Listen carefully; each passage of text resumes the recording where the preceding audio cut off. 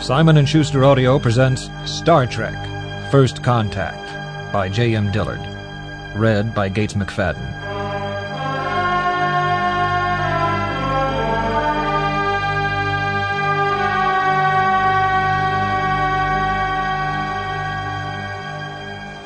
Apathy. That was the greater evil. Picard knew that an indifferent foe is more to be feared than one whose heart burns with honest hate. Apathy. It stretched out before him in infinite rows of face after flesh and metal face in a gray metal sea that knew no beauty, no appreciation of life, only the singular voice of the collective. He stood, the only living spot of color in a vast chamber, surrounded by thousands of cells. In each cell, an upright Borg drone slept dreamlessly. Insects might be mindless, but not soulless. The Borg were both. And it was that fact which made him struggle when they pinned him down and slammed his head against the surgical table.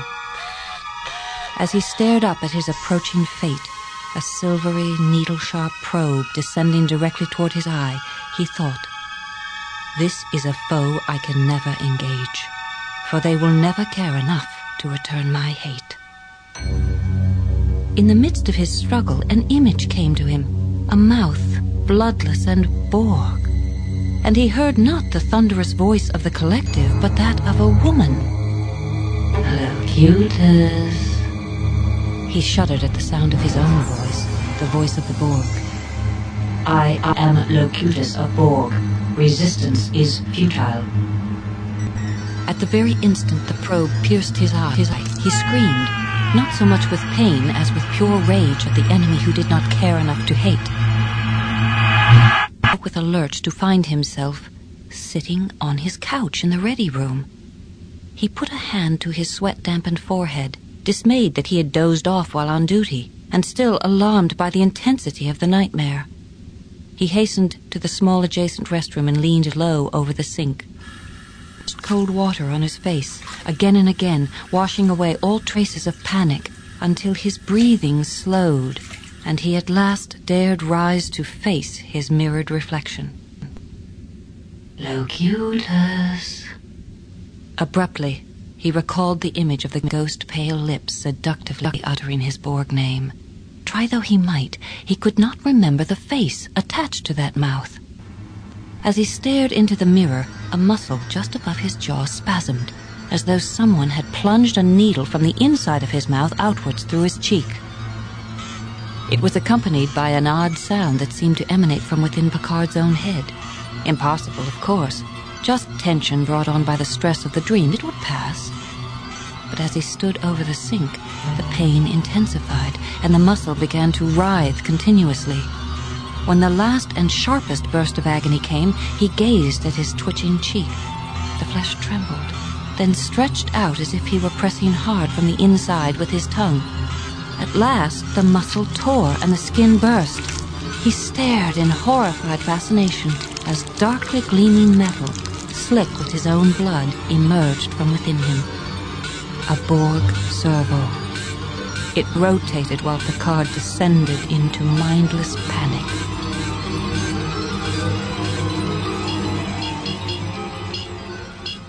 Picard awoke, gasping on his own couch, and abruptly sat up. He put a hand to his cheek to feel for the servo before realizing that he had awakened again from a nightmare, truly awakened. The couch and his arms beneath him were solid, real. The noise, too, was real.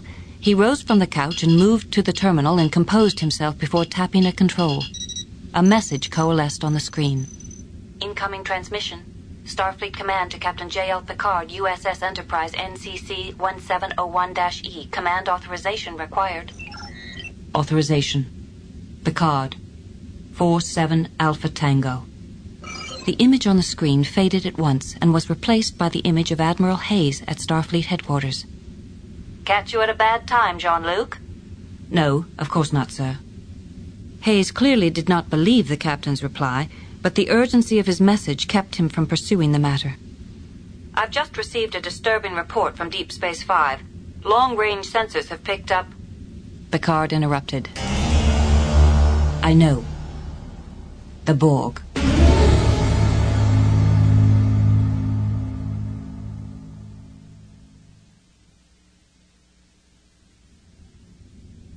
Surrounded by his senior crew, Picard sat at the conference table in the observation lounge of the new Enterprise.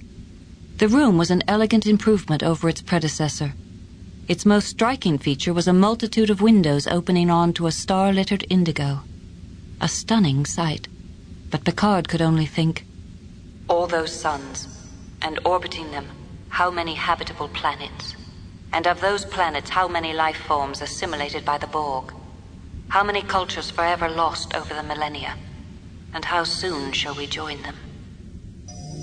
6 months earlier, he had sat in this room and stared up at the bulkhead, where models of all the Enterprise's previous incarnations, A through D, hung. He had already worked through his lingering sense of loss at his previous ship's destruction. The Enterprise D was irretrievably gone, but her spirit remained, permeating every atom, every cell of this vessel and her crew. Now Picard looked at his surroundings and dared not allow himself to feel attachment. This was merely another ship that might be lost. He drew his attention back to his staff. Data, Riker, Troy, and Beverly. The faces were the same, but they now wore the new uniforms, black, softened only by an inset at the shoulder and collarbone of dark gray. The effect was flattering, but a bit severe, and perhaps appropriate for the moment, given the devastating nature of the announcement he had just made. After his brief, blunt statement that the Borg had reappeared, expressions grew somber, and 5 pairs of anxious eyes focused upon him.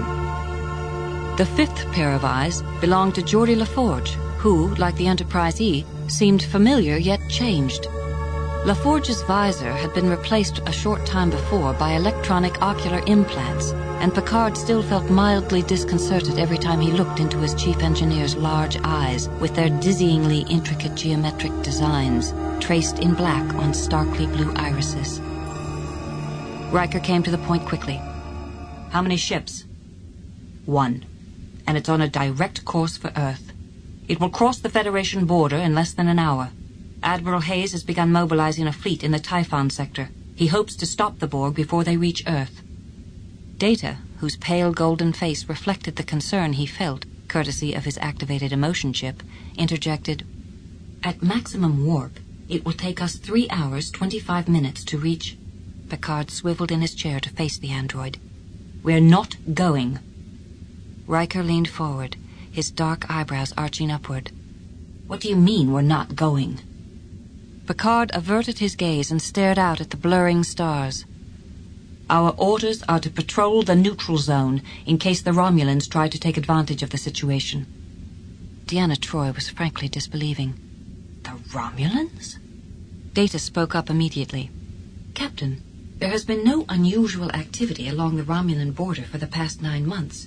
It seems highly unlikely that they would choose this moment to start a conflict.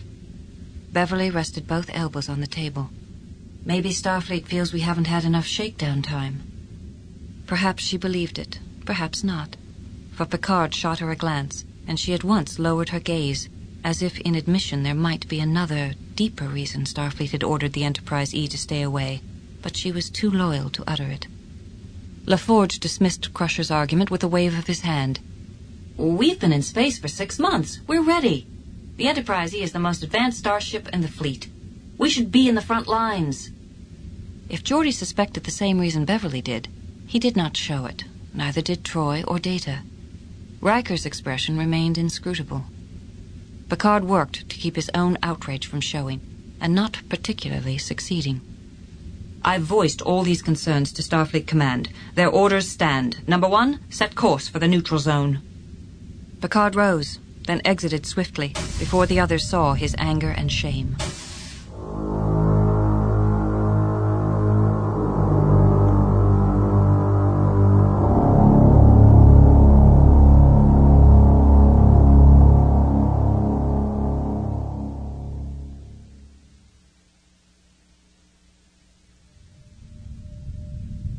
At the entrance to the ready room, Will Riker paused, pad in hand. He had performed the distasteful task assigned him as second in command. The Enterprise E now sailed a respectful distance from the neutral zone's border. The first scan had been completed, and it fell to Riker to present the results to the captain. Almost a full day had passed since Picard's stunning announcement that the Borg were headed toward Earth. The crew members, himself included, were undeniably frustrated, restless, even angry at Starfleet's refusal to let them be of real service. How much more offended and furious was Picard, who had once been captured by the Borg and used to kill his own people. Picard's greatest opportunity for expiation, and the Enterprise crew's greatest opportunity to avenge their captain's suffering, had arrived, and Starfleet denied him and them that chance. Will drew a breath and stepped forward. From the ready room, a blast of dark, thunderous music and anguished voices assaulted him. A half-full teacup on the captain's desk rattled in its saucer. Picard stood staring out at the stars, his back to the door. Rage seemed to emanate from his body into the air, riding upon each blaring, furious note. Picard turned to face his second-in-command. Without a word or a change in his taut expression, he tapped a control on his console. "What do you have, number one?" Riker handed him the pad. "We finished our first sensor sweep of the neutral zone." As the captain scanned the readout, his lips thinned to a grim line. "Fascinating. 20 particles of space dust per cubic meter, 52 ultraviolet radiation spikes, and a Class II comet." He tossed the pad onto his desk. "This is certainly worthy of our time." "Captain, I know how you feel." The captain's hazel eyes narrowed and stared deep into Riker's with a fury and intensity that would have made any less loyal or determined friend and officer flinch and turn away in apology. "Actually, I doubt very much that you know how I feel." Though Picard eyed him squarely, the focus of the captain's gaze seemed beyond him, as if it were fixed fast upon ghosts from another time. The flaming hull of the starship Melbourne, the Saratoga, the Gauge. 37 more starships and tens of thousands of lives aboard them were lost at Wolf 359 in the battle against the Borg. Thanks to the strategic knowledge of Locutus's human half, Captain Jean-Luc Picard. Riker took a step forward, his tone pointed. "Captain, why are we out here chasing comets? Let's just say that Starfleet has every confidence in the Enterprise and her crew, but they're not so sure about her captain. They believe a man who was once captured by the Borg and assimilated should not be put in a situation where he would face them again. To do so would be to introduce an unstable element into a critical situation." "That's crazy, Captain. Your experience with the Borg makes you the perfect man to lead this fight." Picard's expression darkened. "Admiral Hayes disagrees." "Bridge to Captain Picard." "Go ahead, Counselor." "We've just received word from Starfleet Command. They've engaged the Borg." Picard strode onto the bridge and noted that everything aboard the Enterprise E, including the situation that now confronted him and his crew, was strange yet familiar. Strange in that the captain's chair was now elevated above the rest to provide a better overview of the entire bridge. Familiar in that once again the Enterprise crew anticipated a nightmarish battle with the Borg, yet so unutterably strange that they should not be permitted to be part of it. Picard could not help but note the lines of tension etched on each officer's expression. The expression closest to conveying real calm belonged to Lieutenant Hawk at Khan, whose unflappable, direct personality reminded the captain of Will Riker's, although Hawk was younger, clean-shaven, and lean to the point of wiriness. Of course, Hawk had not been aboard the Enterprise D when her captain had been captured by the Borg. He had never heard Locutus speak, nor witnessed the fiery destruction of 40 of Starfleet's finest warships. Impossible to understand the horror of the Borg unless one had met them in battle, or worse, in their own hive. Hawk's confidence sprang from ignorance, and the captain did not look forward to seeing him lose either. "Commander Data, put Starfleet subspace frequency 1486 on audio." "Flagship to Endeavour. Stand by to engage at grid A15. Defiant and Bozeman, fall back to mobile position 1. At the mention of the Defiant, Troy grew concerned. All of them shared a single unspoken thought. Worf. Acknowledged, flagship. We have it in visual range. We see it. A Borg cube on course 0, mark 215. Speed warp 9.8. We are the Borg. Lower your shields and surrender your ships. We will add your biological and technological distinctiveness to our own. Your culture will adapt to service us. Resistance is futile. We are the Borg. Picard felt his flesh prickle. He stared out at the speechless stars on the main view screen and thought, how many planets? At the same time, an ominous realization came to him. He had known they were going to speak just then, hadn't he? Even before they had uttered a sound, he had known the precise second they were going to speak. All units, open fire. Remodulate shields. We're losing power. Warp core breach. All hands abandon ship. This is the flagship. They've broken through the defense perimeter. They're heading toward Earth. Pursuit course. Break off the attack. Picard caught Data's gaze and sliced a hand through the air. The transmission ceased at once. In any other situation, Picard would have asked the senior bridge crew to accompany him to the ready room, where he would have sought opinions and advice. After all, the wisest course was to consult cooler heads than his own. But at the moment, he didn't give a damn. He leaned toward the con. Lieutenant Hawk, set course for Earth. Maximum warp. Picard shot a brief glance at an approving Will Riker before turning to address his crew. I am about to commit a direct violation of our order. Any of you who wish to object, do so now and I'll note it in my log. Data swiveled to face the captain. I think I speak for everyone here, sir, when I say, to hell with our orders. Picard permitted himself a small, bitter smile. Then red alert. All hands to battle stations.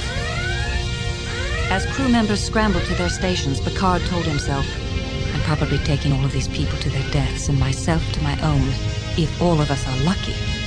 And if we are not, a responsible fear. But he would rather live with it for the time being than surrender without a fight to the evil of mindless apathy. So he settled back into his chair and ordered Hawk, engage.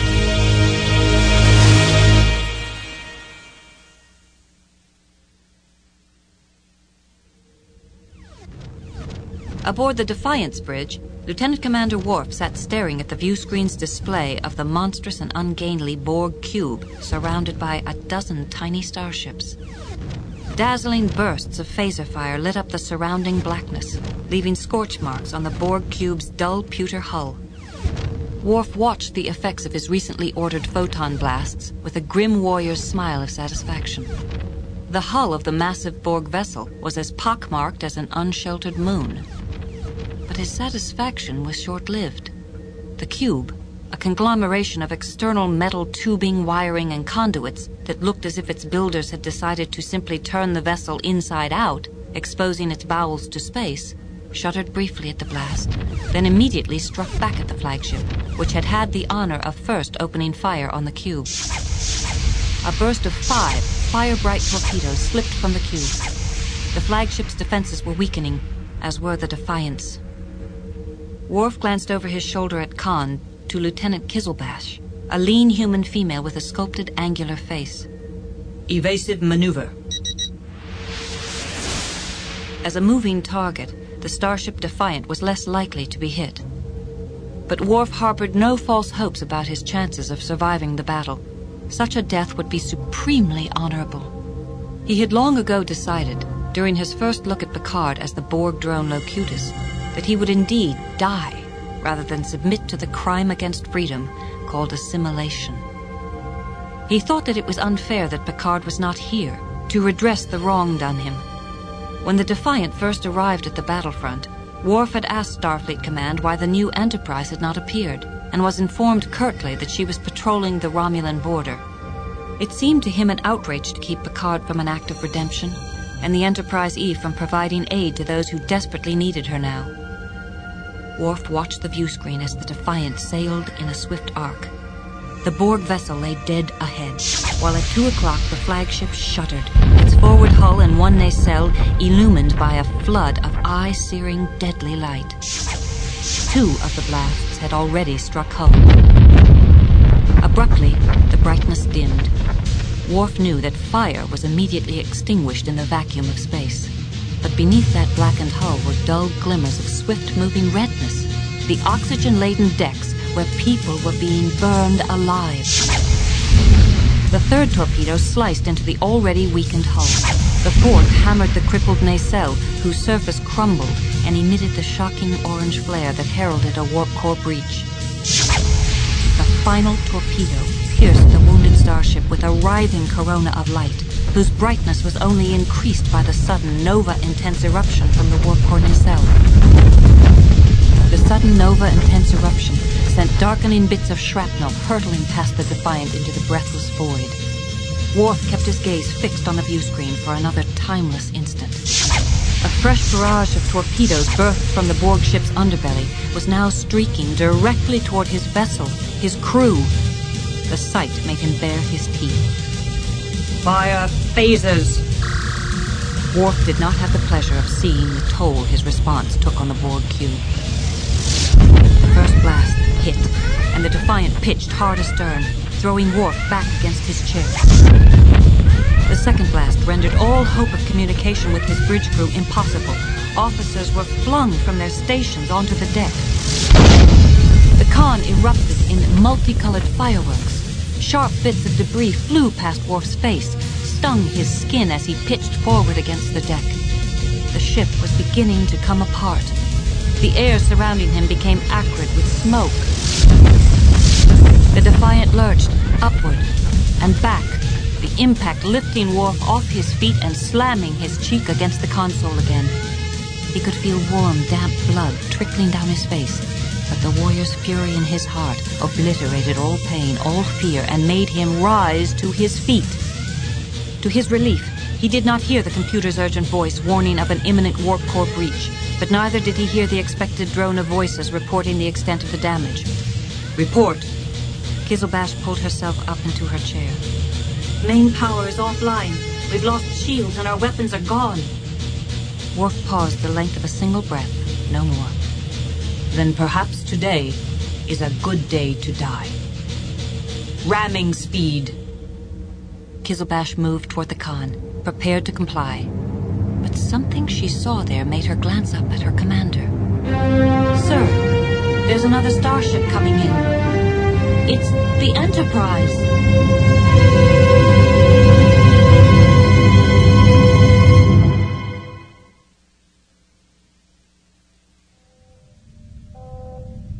In the flashing crimson glow of the red alert, Picard sat in his new captain's chair and watched as the Enterprise E's powerful phasers found their target, the scarred, blackened surface of the Borg cube. The attack immediately drew the enemy's fire away from the crippled warship. The Borg, in turn, unleashed a retaliatory barrage that the new Enterprise absorbed with the faintest of shudders. Riker glanced up from his station. The Defiant is losing life support. Picard nodded. Bridge to transporter room 3. Beam the Defiant survivors aboard. Data. What's the status on the Borg cube? It has sustained heavy damage on its outer hull. I am reading fluctuations in their power grid. In the millisecond before the android replied, Picard realized that he inexplicably knew the information he had requested, for his question had already been answered by a whisper in his own head. Critical damage to shield at power sector 111. All drones coordinate repair immediately. They were wounded. They were vulnerable, and he knew beyond all reason the precise spot. He wheeled toward Riker. Number 1, open a channel to the other Starfleet vessels. Picard moved swiftly to Data's console and fingered the weapons control while the android watched in frank amazement. By then, the channel to the remaining warships was open. This is Captain Picard of the Enterprise. I'm taking command of the fleet. Target every weapon you have on the following coordinates, and fire on my command. Data stared down at the coordinates Picard had just entered. Captain, the coordinates you have indicated do not appear to be a vital system. Trust me, Data. Picard stared straight ahead at the view screen, already seeing in his mind's eye the Borg's dazzling fate. Riker reported behind him. "The fleet's ready." Picard gave the order to the remaining starships. "Fire!" The Borg cube dissolved into hurtling debris beneath the combined firepower of the Federation vessels. Oddly, the sight brought Picard little comfort. A mystifying reaction until he saw, emerging from the flying dust and shrapnel, a smaller vessel. Not a cube, but a sphere, with the same Borg design of exposed circuitry and tubing. The sphere flew past the assembled starships directly toward Earth. Picard returned to his chair. "Pursuit course. Engage." So he was still tied, to some degree, to the Borg. Had Starfleet been right? Would this make him a danger to those he wished to protect? Yet the connection had not been two-way. The Borg had clearly not known he was about to destroy their ship. Or had they? Deanna Troi clearly sensed his turmoil. Her black eyes narrowed with concern, but before she could speak, the turbolift doors opened to reveal Dr. Crusher, and behind her, Lieutenant Commander Worf. The Klingon's uniform was torn and bloodied, his deep brown face further darkened by soot. Picard did not smile at him. The situation was too grim for that. "Welcome to the Enterprise E, Mr. Worf." "Thank you, sir." "The Defiant?" "Adrift, but salvageable." Riker smiled. "Tough little ship." Worf snarled, revealing a glimpse of particularly fearsome-looking yellowed teeth. "Little?" Riker rightly interpreted the display as good-humored. Picard noted how much the bridge crew had missed the Klingon. "We could use some help at tactical, Worf." Troi and Data were both grinning broadly at Worf, but Picard could not smile, not yet. Though he no longer heard the voice of the Borg, he could sense them, and knew defeat was too near as the planet Earth.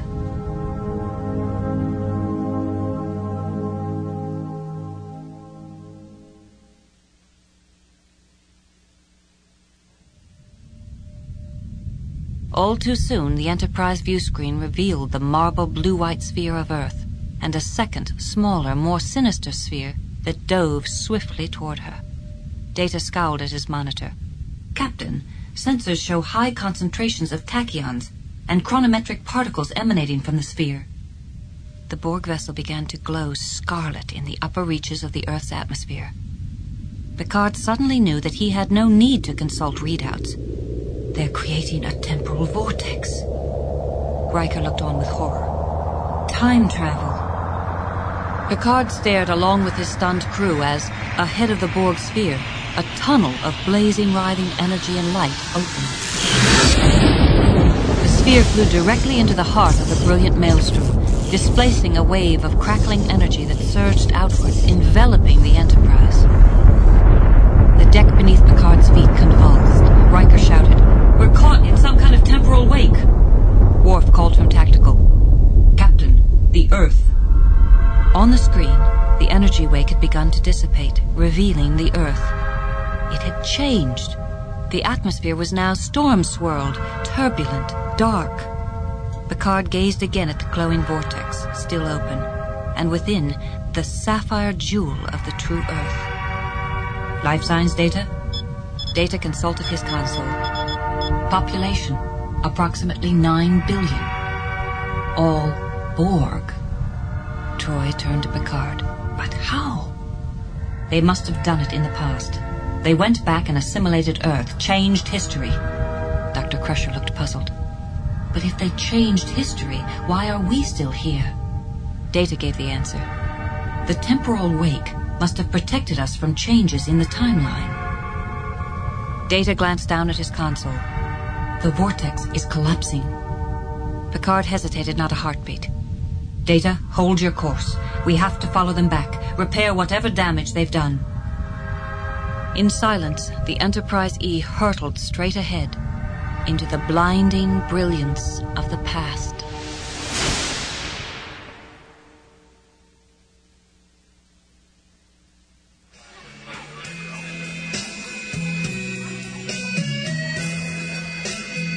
The air was close in the old crash and burn, stale and unpleasant, filled with the scent of sour sweat, moonshine, and smoke.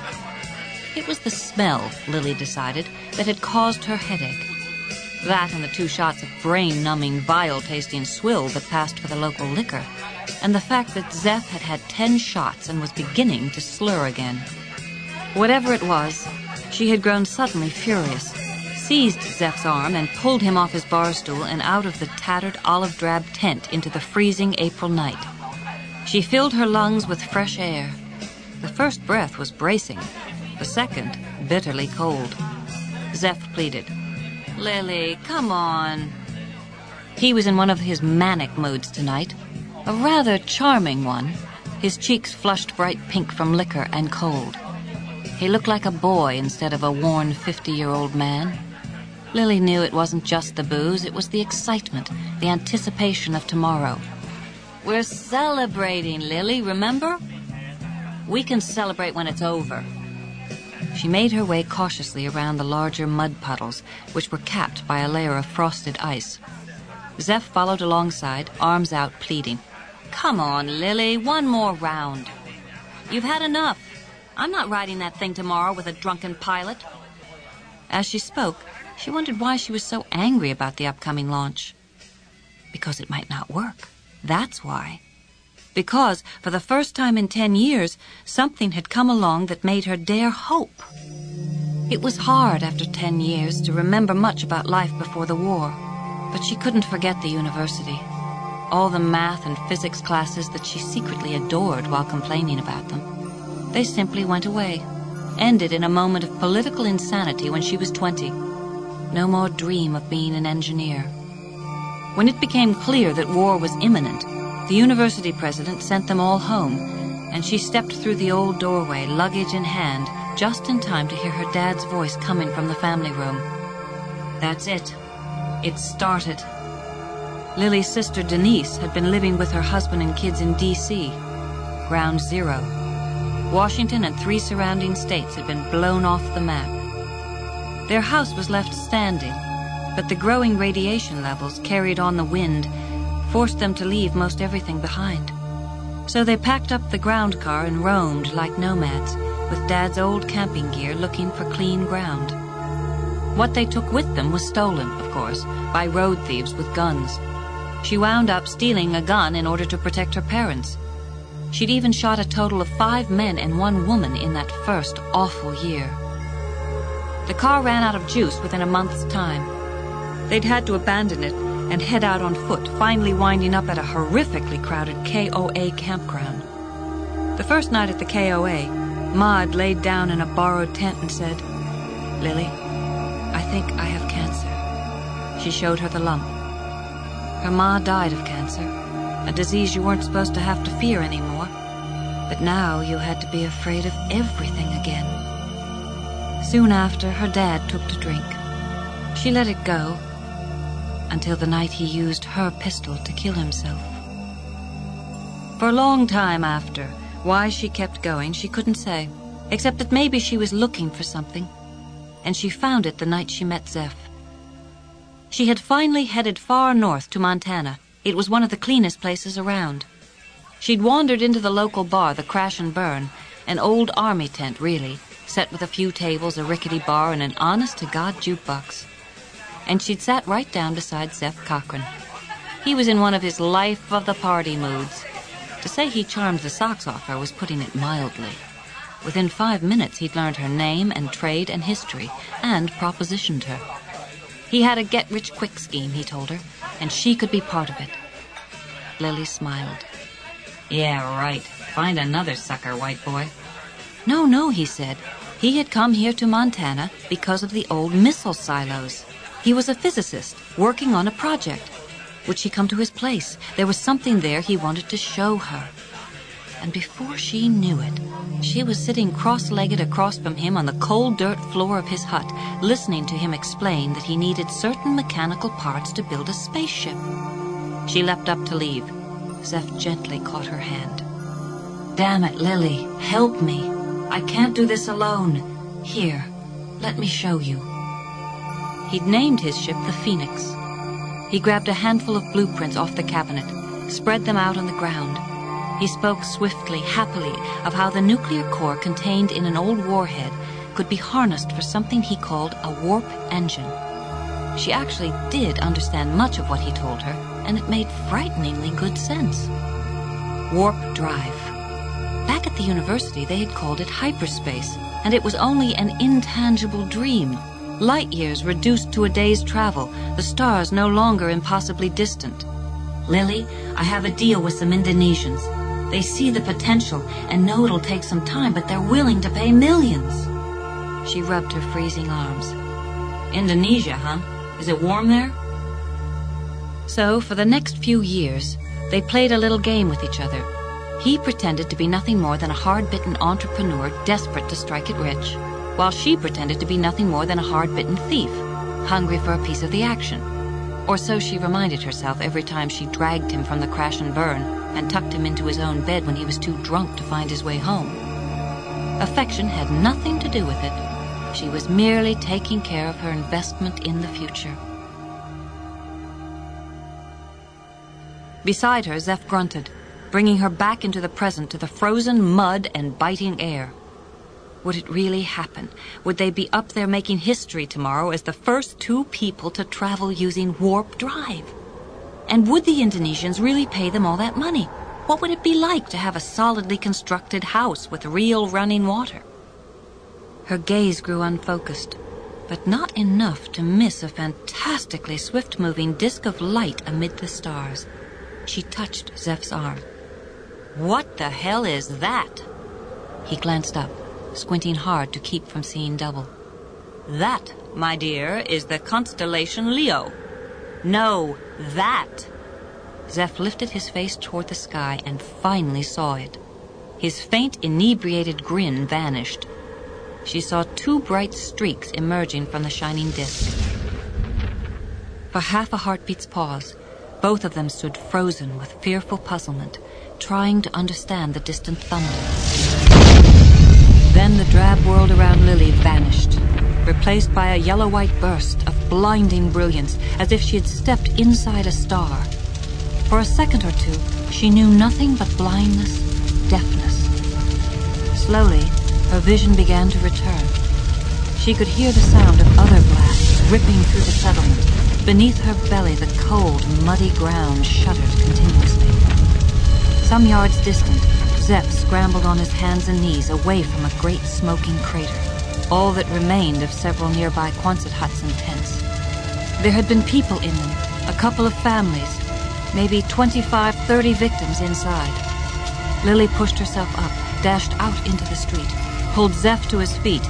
The 2 of them dove again for cover while more dazzling streaks of light rained down from the heavens. Beside her, Zeph rolled his eyes skyward, and in them saw reflected the blazing bolts and the death of all their dreams. She screamed in his ear. You think it's the Econ? It was the only thing that made sense.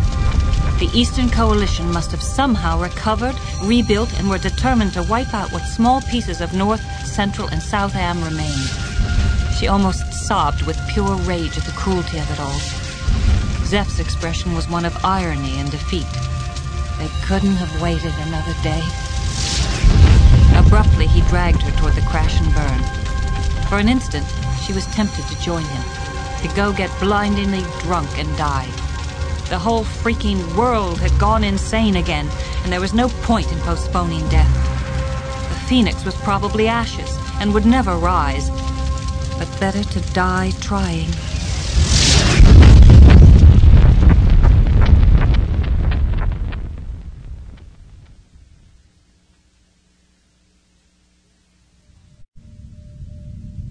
The Enterprise had finally stopped shaking, as if trying to tear herself apart.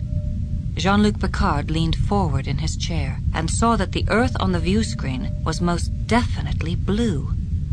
He turned toward his second-in-command. Report. Riker glanced down at his console. Shields are down. Long-range sensors are offline. Main powers holding. Despite his operative emotion chip, Data had reoriented himself. According to our astrometric readings, we are in the mid-21st century. From the radioactive isotopes in the atmosphere, I would estimate we have arrived approximately 10 years after the Third World War. Picard looked up at the screen to see the Borg sphere firing a rapid volley of photon blasts down at one particular target on the unprotected planet. Mr. Worf, quantum torpedoes. Fire. Within 2 seconds, a burst of 5 torpedoes struck the small sphere. The craft had been unshielded because the Borg had anticipated no spaceborne enemies in the past. The sphere's interior began to glow, to flash, from a series of internal explosions. The deck beneath Picard rocked briefly. They were firing at the surface. Where? Riker rose and moved to a distant console. Western Hemisphere, North American continent. Looks like some sort of missile complex in central Montana. The location triggered a mental alarm in Picard. He wheeled toward Data. The date. I need to know the exact date. Data consulted his readout. The date is April 6th, 2063. Picard and Riker exchanged a swift look that spoke of mingled horror and triumph. That's 1 day before first contact. That's what they came here to do. Stop first contact. The missile complex the Borg attacked is where Zefram Cochrane is building his warp ship. How much damage did they do? Riker shook his head. Can't tell. Long-range sensors are still offline. We have to go down there. Find out what happened. Data, Beverly, you're with me. Have a security team meet me in Transporter Room 3, 21st Century Civilian Clothes. Number 1, you have the bridge.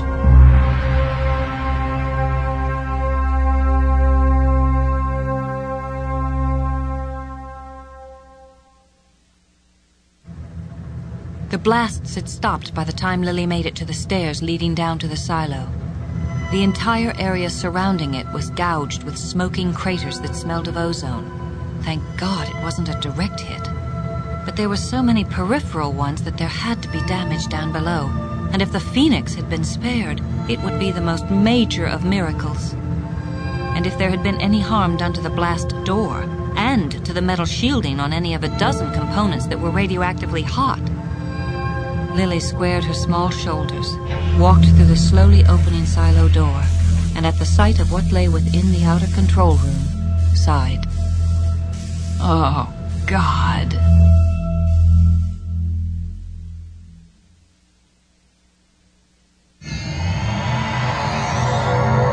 Freshly materialized, Picard drew in a breath and savored the stinging cold of a spring Montana night. In front of him, and the away team of Data Crusher and 4 guards, was Zefram Cochrane's famous missile silo, situated at the foot of the grim, poverty-stricken mountainside settlement that was so commonplace in the first decade after the Third World War. The horror came from the sight of the great smoldering craters that surrounded the silo. Beneath the scarred and muddy earth, Cochrane might already be dead. For an instant, the 7 of them hesitated at the massive concrete door, covering the actual shaft where the original missile had lain. No obvious means of entry there. Picard scanned the broken, uneven, sometimes smoking ground, and at last spied behind a dirt mound a metal staircase leading downward.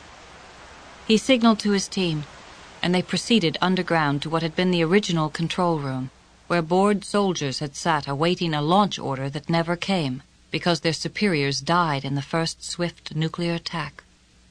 Now the control room's ceiling was partially collapsed, most of the equipment crushed beneath chunks of concrete and fallen beams. In the ghostly shadows, crushed to death beneath one of the beams, lay the sprawled corpse of a dark-haired man. He lay atop the corpse of a woman. Apparently his last act had been to shelter her. In another corner of the room, another man had been apparently sitting in a chair at the console and had been thrown backward when the ceiling caved in on him. Crusher scanned them all, then looked at Picard. They're all dead. He nodded, grim. See if any of them's Cochrane. Data, let's check on the warp ship. The silo was of such historical significance that calling up a detailed map of it on the Enterprise E's computers presented no problem. Picard had visited it in the 23rd century, and it had been a clean, well-lit, cheerful shrine. Seeing it now, covered with dust and smoking soot and bloodied corpses, brought the reality home. This was where Cochrane had existed, in a violent, hostile past. No one hailed him then as the genius he was. No one believed that the very thing that had destroyed the Earth would become her salvation. Silently, Picard made a solemn promise to Zephram Cochrane, be he living or dead. The Phoenix had risen from the ashes of such horror, and he, Picard, would not permit her descendants to perish in another Holocaust or to live without hope. With Data beside him, he headed out into the corridor that led directly to the warp ship. Moments earlier, Lily had staggered through the same control room. John and Grace Weir-Quintana and Marcus Lee were dead. As best she could figure, her neighbors had been out strolling that night and had ducked into the nearby silo when the bombs came, figuring that it offered the best protection. Who could have known this spot would have been hit hardest? The minute she saw the collapsed ceiling and the crushed consoles, any hope she'd had for the warp ship's launch died. Zeph's rebuilt console that normally displayed a schematic of the ship and warned of leakage or malfunction had gone distressingly dark. The corridor that led toward the missile chamber itself was less damaged and thus more easily navigable. Lily made her way quickly to the lead blast door, still sealed, still protecting her from whatever might lie inside. With the computer destroyed, there was simply no way to know whether the inner chamber was hot. Zeph kept a couple of Geiger counters in the missile chamber, but they were impossible to retrieve. To know whether the chamber was hot, she would have to enter it. She drew a breath and stepped forward.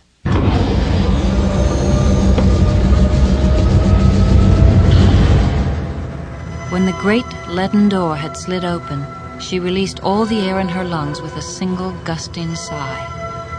If there was a leak, she was already a dead woman. Lily stood on the highest catwalk, the one that led to the ship's cockpit in the vast chamber's heart. Beneath, 2 more floors of metal scaffolding led to the engineering and reactor levels on the Phoenix. There was damage, yes, but perhaps not fatal. Lily ran across the trembling catwalk to the cockpit. She slipped into the pilot's chair and glanced down at the control panel. Dark. She opened a compartment and retrieved a flashlight. She aimed the flashlight at the cockpit ceiling and examined it for damage. What she saw made her gasp. Directly over the right passenger seat, the fuselage had completely buckled, leaving a great smoldering wound that had spilled a mound of blackened cinders and pulverized concrete into the chair. Worse, a jagged scorch mark indicated the trail of the blast, which had seared the back of the co-pilot's seat, then split open the small hatch leading down to the engine. She wasted no time following the path of the damage. By the time she arrived at the entrance to the claustrophobically small engine room, she was simultaneously shivering, sweating, and queasy. A sweep of the flashlight revealed that a conduit in the coolant system had ruptured. An easy fix. Abruptly, a wave of dizziness swept over her. Just anxiety in the rotten air, she told herself. A sweep of the flashlight revealed that the powerful bolt had slashed its way across the engine room. It ended in a deep gouge in the lead deck that served as the major shield that protected the rest of the ship from the core reactors in the nacelles. It was as though someone had known what Zeph was doing down here and had intentionally targeted the Phoenix. Luckily, the engines themselves were untouched, as was the lead casing. There would be repairs and a delay, but the Phoenix would launch after all. Lily stripped off a glove and lowered herself to a squat, using flashlight, fingertips, and eyes to examine the encased tubing down to the throttle complex. Instinctively, she reached around the casing until her hand rested between the bulkhead and the throttle complex, then ran her fingertips over the startlingly hot metal surface. She cursed, dropped her flashlight, and snatched her hand away. Her already blistering fingers were coated with fine gray ash. The valve. The valve to the warp cores must have somehow been displaced. There's a leak! The dark brown skin of her hand turned slowly to scarlet. A burn caused by direct exposure to the radiation streaming from the core. She pitched forward onto her hands and knees and vomited. What? Bastards! The Econ had to make sure every single ragged bit of the planet was blown to hell. Lily pushed open the emergency hatch and staggered out onto the catwalk next to the engine room. She was a walking dead woman, but before she passed out, she intended to accomplish two things: seal off the blast door so no one else, especially Zeph, could get in, then retrieve Zeph's gun from the ground floor. She meant to go up to seal off the door first, but in her feverish haze, she found herself crawling on the first-level catwalk. When she arrived at the silo's concrete base, she crawled to a metal cabinet and found, hidden inside, Zeph's gun. She took it and stumbled back toward the ladder and climbed up to the first catwalk. She was about to kill herself when she remembered Zeph.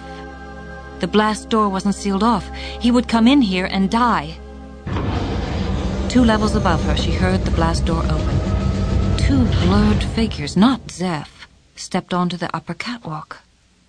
The paler, taller one lifted a small, dark device and pointed it at the warped ship. There is significant damage to the fuselage and primary intercooler system. She squinted up and quietly lifted the gun with shaking hands and listened. We should have the original blueprints in the Enterprise computer. She didn't wait any longer. She pulled back the bolt and began to fire.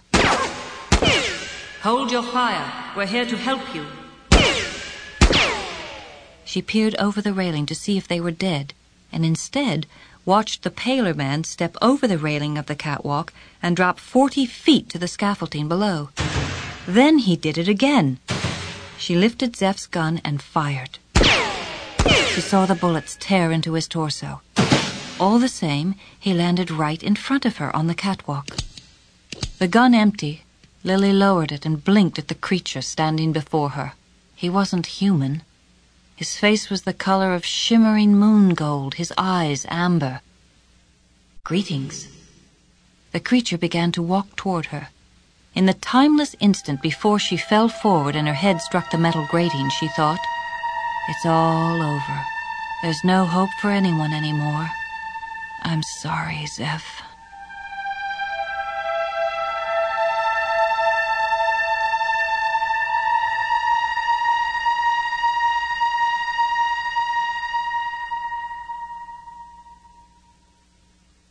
As Picard stepped back into the silo, Beverly Crusher at his side, they heard Data's urgent call.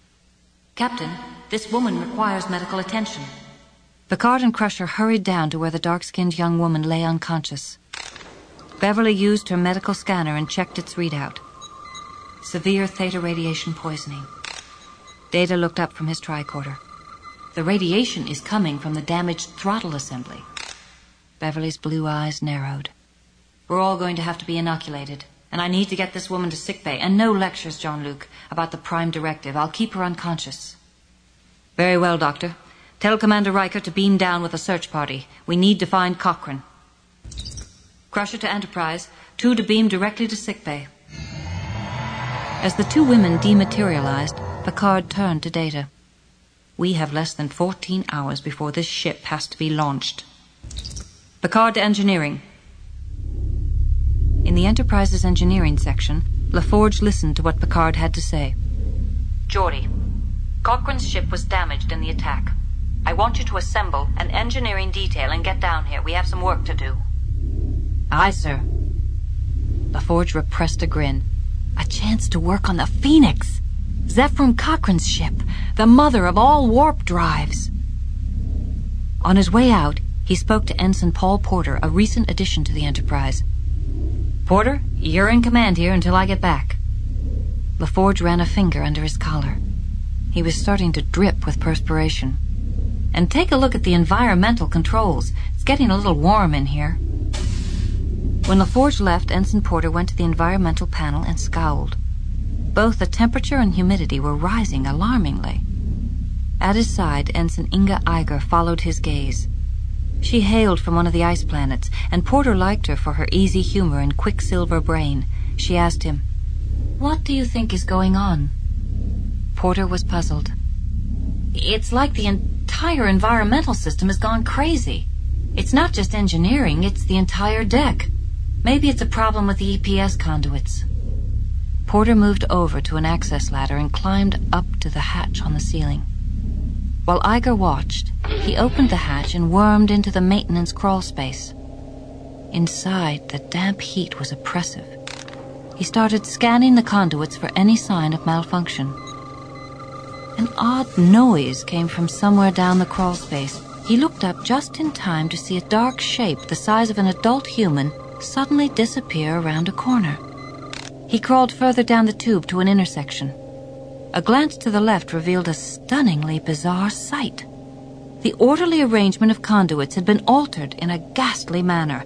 Alien power packs had been randomly attached, using both mechanical cables and those fashioned from flesh, tissue, and bone. He was so amazed that he did not hear the renewed soft skittering, did not see the dark shapes looming until the very millisecond they were upon him. It was all very swift. Swift recognition, swift terror, swift pain. Then swift nothing at all. Hot and somewhat worried, Inga Iger was waiting beside the ladder that led to the maintenance hatch when she heard the horrible sounds. "Ensign Porter? You okay in there?" She climbed the ladder at top speed and opened the hatch. She never saw him.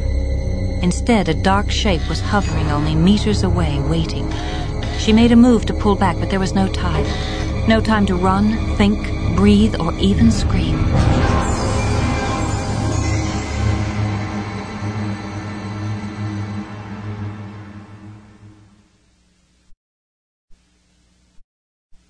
Inside the missile silo, Picard stood beside Troy, Data, and Will Riker as the four of them admiringly examined the almost repaired Phoenix.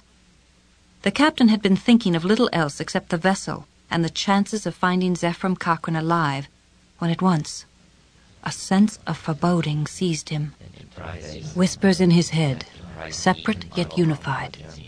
The collective. And it spoke of the Enterprise E. Picard to Enterprise. Is everything all right up there, Mr. Worf? Yes, sir. But we are experiencing some environmental difficulties on Deck 16. What kind of difficulties? Humidity levels have risen by 72%. The temperature has jumped 10 degrees in the last hour. Something about the combination triggered a mental alarm in Picard. Data and I are returning to the ship. He turned to Riker. Number 1, take charge down here. The sight of the rebuilt Phoenix had made Picard hopeful, but his optimism would be short-lived if the Borg somehow managed to seize control of the Enterprise E. If that happened, there would be no hope for any of them. The Enterprise crew, Cochrane, the injured woman, the Earth of the past, or the Earth of the future.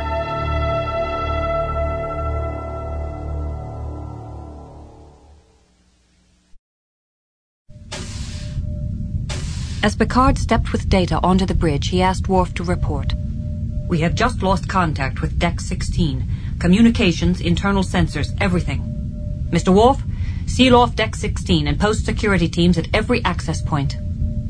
The Klingon leaned over his console and set to work at once. Picard took a step toward the newest lieutenant on the bridge. Mr. Hawk, before we lost internal sensors, what were the exact environmental conditions in main engineering? Hawk fingered his board skillfully. Atmospheric pressure was 10 kilopascals above normal. 92% humidity, 39.1 degrees. Picard grimaced. Like a Borg ship. Worf was indignant. Borg? On the Enterprise? Picard was unsure how he knew for certain that it was true. They must have realized their ship was doomed, so they beamed here while our shields were down. After they assimilate the Enterprise... Earth. Hawk started in his chair. Sir, command control is being rerouted to main engineering. Weapons, shields, propulsion. Data, quickly. Lock out the main computer. The android sped to the nearest console and worked the controls with inhuman swiftness, his hands a blur. Picard watched as encryption code scrolled across the monitor. In a matter of seconds, Data turned back to him. I have isolated the main computer with a fractal encryption code. It is highly unlikely the Borg will be able to break it. The lights on the bridge flickered and then went out, leaving only the emergency lighting. Only a few consoles remained functional. One of them was Worf's. The Borg have cut power to all decks. except 16. Hawk's eyes were wide, but he seemed determined to find some comfort in the midst of the horrifying situation. But without the computer, they won't be able to control the ship. Picard silenced him with a grim look. The Borg won't stay on Deck 16. And the dreadful thing was, Picard knew it.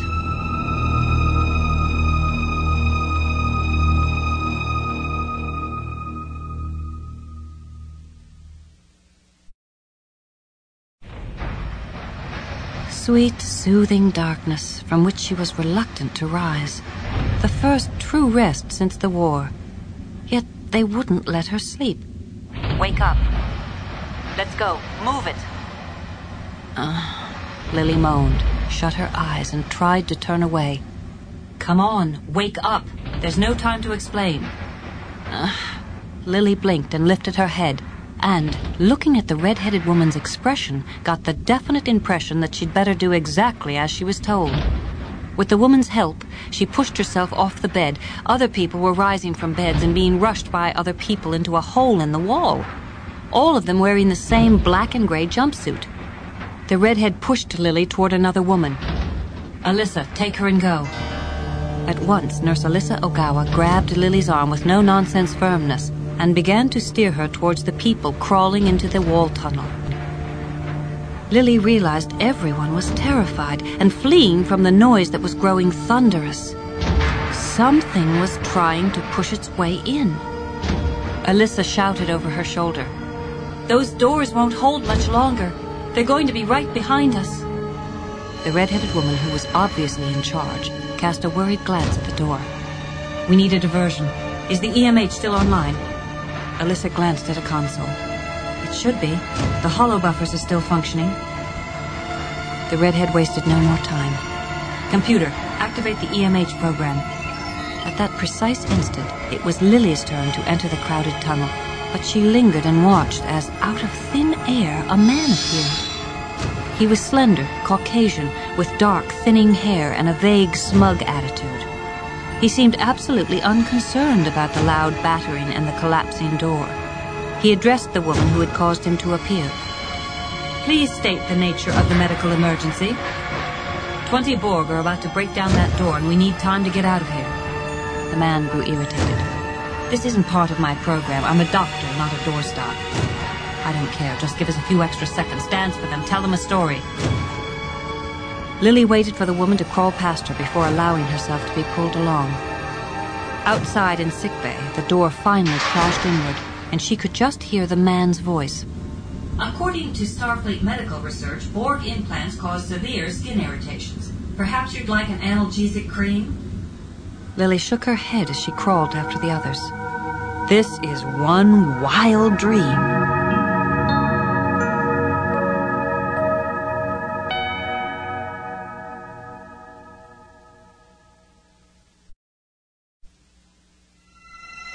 By the time she had crawled on hands and knees a good quarter-mile down the tunnel, Lily had come to realize that this was no dream.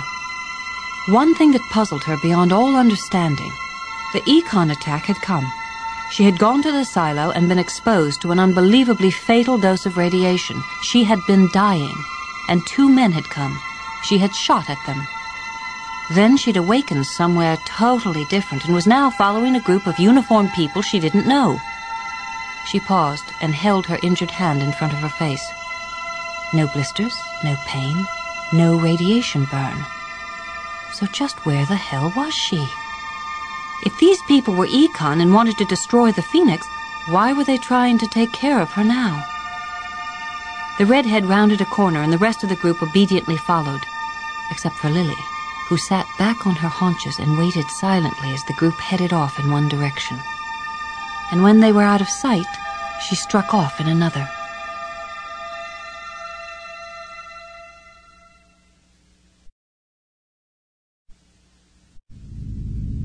In the Enterprise E's security bay, as 10 officers worked swiftly in the background to charge and test phaser rifles, Worf and Data listened intently to their captain. "The first thing they'll do in engineering is establish a collective, a central point from where they'll control the hive." He moved over to a large display pad, activated it and called up a schematic of main engineering. The problem is, if we begin firing particle weapons inside engineering, we risk hitting the warp core. So I believe our goal should be to puncture one of the plasma coolant tanks. Data? An excellent idea. Plasma coolant will liquefy any organic material on contact. Worf regarded Data with a mixture of disdain and concern. But the Borg aren't entirely organic. Picard answered, No, but like any true cybernetic life form, they can't survive without their organic components. The Klingon grunted his approval. I have weapons set on a rotating modulation, but the Borg will adapt quickly. We will have a dozen shots at most. The captain acknowledged with a glance. One other thing. Warn your teams they may encounter Enterprise crew members who have already been assimilated. They mustn't hesitate to fire. Believe me, you'll be doing them a favor. The memory of Locutus rose, unbidden, and with it the agonizing moment when he had stared at the Borg's view screen and seen the horrified faces of his own crew there, and been unable to cry out, to warn them, to do anything except parrot the words forced upon him by the collective. He reached for one of the phaser rifles, trying to ignore the surprised reactions of his fellow officers, refusing to meet their eyes and see the concern that was, perhaps rightly, there. Worf cleared his throat. Captain, I do not believe you should accompany us on this mission. Your place is on the bridge. A muscle in Picard's jaw began to twitch, one that only did so during moments of great rage. He was not angry, he assured himself, not angry at all. He was justified. Objection noted, Mr. Worf. Let's go.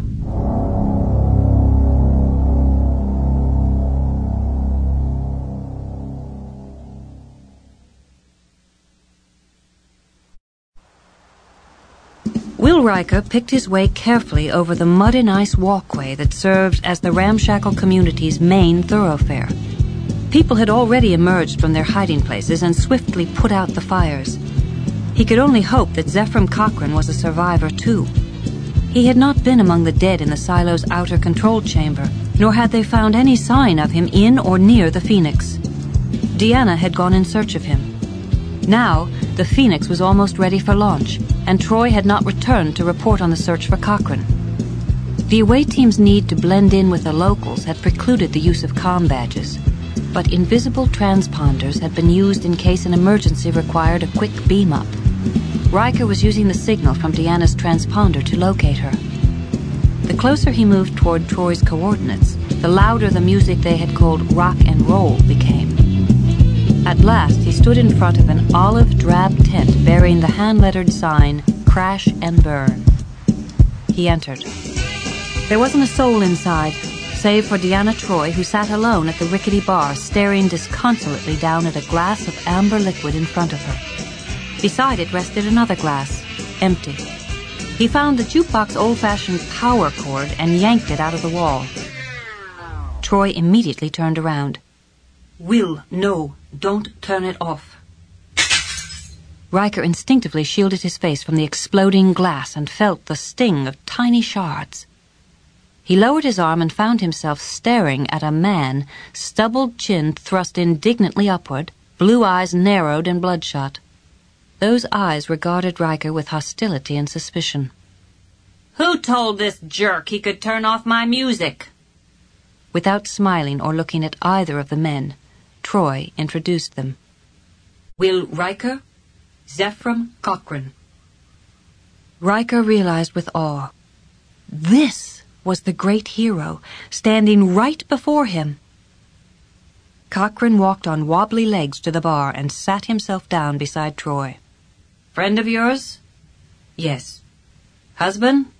No. Good. He picked up her glass and poured the contents onto the dirt floor, then refilled her glass and his. Now this, Dina, is the good stuff. Here's to the Phoenix. May she rest in peace. He emptied his glass with a single gulp, then grimaced and hurled the bottle to the ground. Okay, that was bad. He rose and went back around the bar to a secluded storage area. Troy put her elbows on the wooden surface again and rubbed her temples. Will, I think we are going to have to tell him the truth. Riker glanced warily in the direction Cochrane had gone. But if we tell him, what about the timeline? This is no time to argue about time. We don't have the time. What was I saying? Deanna, you're drunk. I am not. Yes, you are. Look, he wouldn't even talk to me unless I had a drink with him. And then it took 3 shots of something called tequila just to find out he was the one we were looking for. And I've spent the last 20 minutes trying to keep his hands off me, so don't start criticizing my counseling technique. It's a primitive culture, and I'm just trying to blend in. You're blended, all right. She seemed not to hear, but continued. If you're looking for my professional opinion as ship's counselor, he's nuts. Riker turned and saw Cochrane beating his fists in the air and stamping his feet drunkenly in time to the music. Beside Riker came a faint thump. He whirled about to see Troy, face down against the counter, passed out.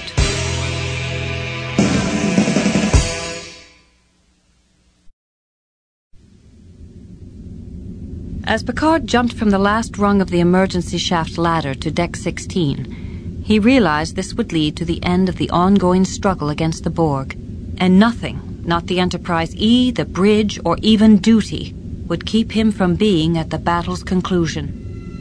The deck was dimly lit and stiflingly hot. Data immediately dropped down beside him, followed soon after by 5 security officers. Weapons at the alert, they moved stealthily towards their destination, main engineering, where they would converge with Worf's security team. It did not take long for signs of the enemy to appear.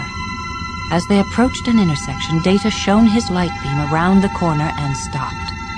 Picard hurried silently to his side. Beyond, the corridor, bulkheads, decks, ceiling were entwined by the leaden flesh and metal kudzu of Borg technology. Data audibly swallowed. Captain, I believe I am feeling anxiety.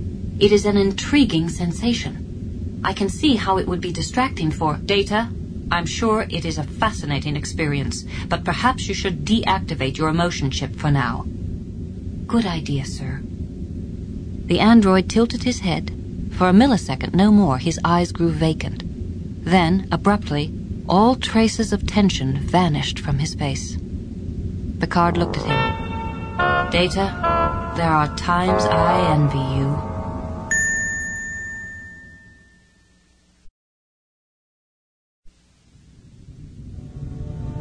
At the same moment, Worf and his team were stealing down their own section of Borg-modified corridor. Worf was glad Captain Picard had chosen to ignore Starfleet's orders and fight. The war would be difficult, and only with the help of the most courageous and determined warriors could it be won. Worf immediately reined in his thoughts, forcing his mind to clear. To the right, a noise.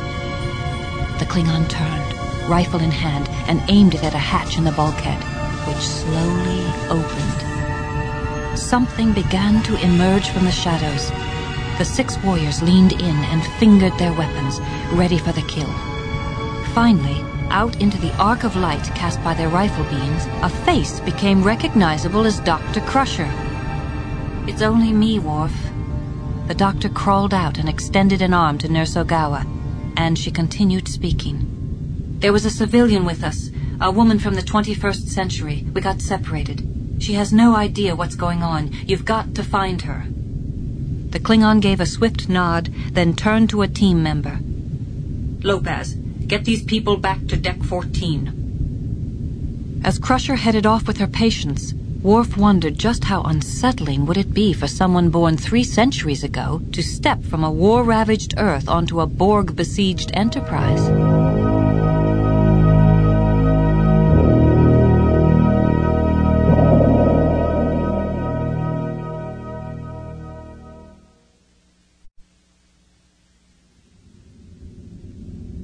Picard led the way down the assimilated corridor, with Data a close second and the 5 guards following just behind. As Picard rounded a blind corner, he slowed, 2 Borg drones walked past them. Picard stretched out an arm in front of his team. Wait. Hold your fire. They'll ignore us until they consider us a threat. Once again, he knew the inexplicable. The collective had sensed them, yet felt no fear, sounded no alarm. Soon they came to another intersection and turned the corner that Picard knew would lead them straight to the heart of the collective. Some 15 yards directly in front of them stood the tall double doors marked Main Engineering, the one recognizable landmark. All else had been corrupted by the same insidious, creeping tangle of tubing, wires, power packs, and circuitry, all jammed together without thought for convenience or design. And between it all, just as he had dreamed, Borg drones stood slumbering in their specialized alcoves, close enough to touch. The 2 walking Borg slipped into their alcoves and closed their eyes to sleep the dreamless sleep of the collective.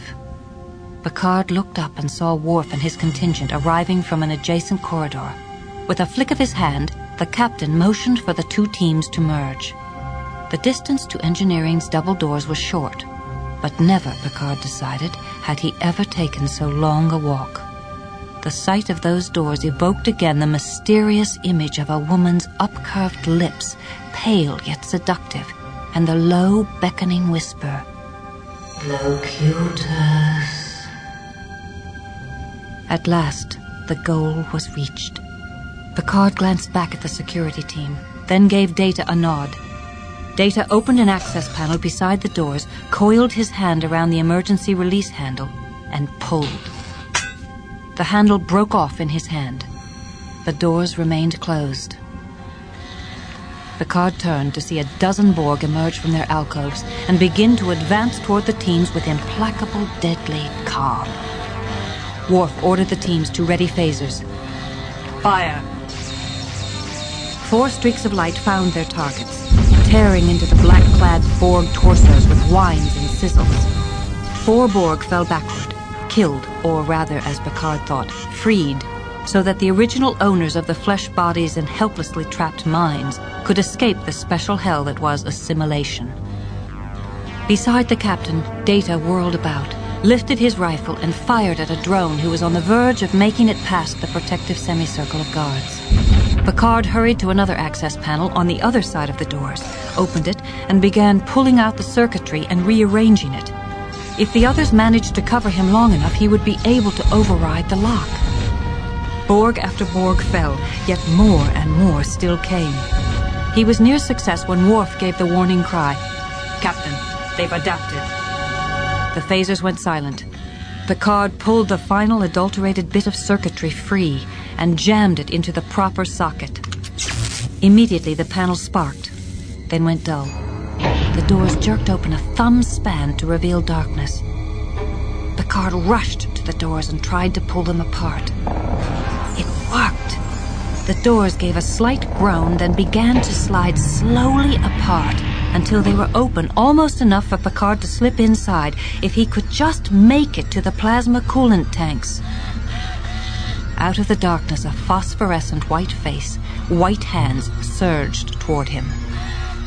Picard stared at the hands and saw something black, sharp, metal unsheath itself from each of the white fingernails. Something that sought to reclaim Locutus. The collective's knowledge seized him once again. These talons, once inserted beneath the skin, would entwine their swift, evil tendrils about his spine, his nerves, his brain, and give birth to a Borg. He lifted the butt of his phaser rifle, ready to strike, despite the impossibility of victory. The drone's fingers came within centimeters of grazing his neck, then sailed up high overhead. Data had lifted the drone and hurled it across the corridor. Yet even as the Borg went flying through the air, 3 more swarmed forth from the shadows inside Engineering. One seized Data's neck, the other 2 his arms and shoulders. He struggled to break free, but his attackers were stronger and pinned him fast. Picard moved to run toward his friend, but more drones stepped between them and began to stalk the captain. Data's eyes were wide, stricken, yet strangely calm. In the single beat of a human heart, the Borg drew their prey back into the shadows of engineering. The doors rumbled shut. At once, Picard whirled. The skirmish line was collapsing. No time for foolish bravery. Regroup on deck 15. Don't let them touch you. And he ran, weaving around his pursuers with a grace and speed born of mortal desperation. Oddly, the drones made no attempt to pursue Worf and the others. They don't care about the others. It's Locutus they're after. Picard spun about to see a group of drones closing in. I will not be assimilated. He crouched low and hurled himself along the ground like a projectile towards the nearest Jeffrey tube and pulled open the hatch. He was about to climb in when a strangled voice came from the deck beside him. Help! Picard turned. On the deck lay one of the young security guards, hands clawing at his collar, face contorted in frank agony. Beneath the tender skin of his neck, the assimilation device gave birth to 100 tiny black serpents that lengthened rapidly, branching out like a fine, dark network of veins. Simultaneously, his temples began to pulse, then stretched taut as something metal pushed against the skin, then tore it and emerged. A sensor scope. Please, help. Picard's chest heaved in a silent sob. He reached for his phaser rifle before the horror of what he had to do could stop him. It brought no consolation whatsoever to think that he had done what the young man requested. Before the Borg caught up with him, he scrambled into the Jeffries tube and slid the hatch shut. The tunnel was dark, overheated, close, but desperation and adrenaline spurred him on. At last he neared the first intersection and forced both breath and pace to ease before he dared take the turn that led eventually to an access ladder and deck 15. A sharp pain across the skin of his throat made him gasp. I will not be assimilated. A body behind him, smaller than expected, groaned as he smashed it back against the opposite wall. The cable around his neck loosened at once. He plunged an elbow backward and felt nothing but ribs and soft flesh. His attacker emitted a high-pitched yelp. In the dimness, he saw a dark, sweat-slicked face. The woman from the missile silo, the one who had tried to shoot them down with bullets. Only now, instead of a gun, she held his phaser. Back off! Who are you? My name is Jean. No, what faction? Of course. She was from the mid-21st century and had interpreted the Borg attack as coming from the infamous Econ. I'm not part of the Eastern Coalition. Shut up! Just get me out of this hell! That's not going to be easy. She waved the phaser threateningly. Well, you'd better find a way to make it easy or I'm going to start pressing buttons. He studied her, thinking. If he bolted now, she would fire. Most definitely killing him and probably herself from the ricochet off the tunnel walls. Very well, follow me.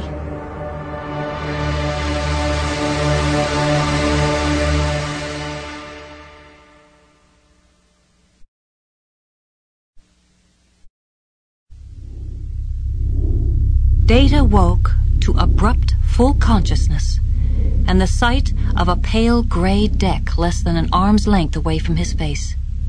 He was secured to a flat surface. An optical scan of the area revealed nothing. Captain Picard had been most wise in suggesting that he deactivate the emotion chip.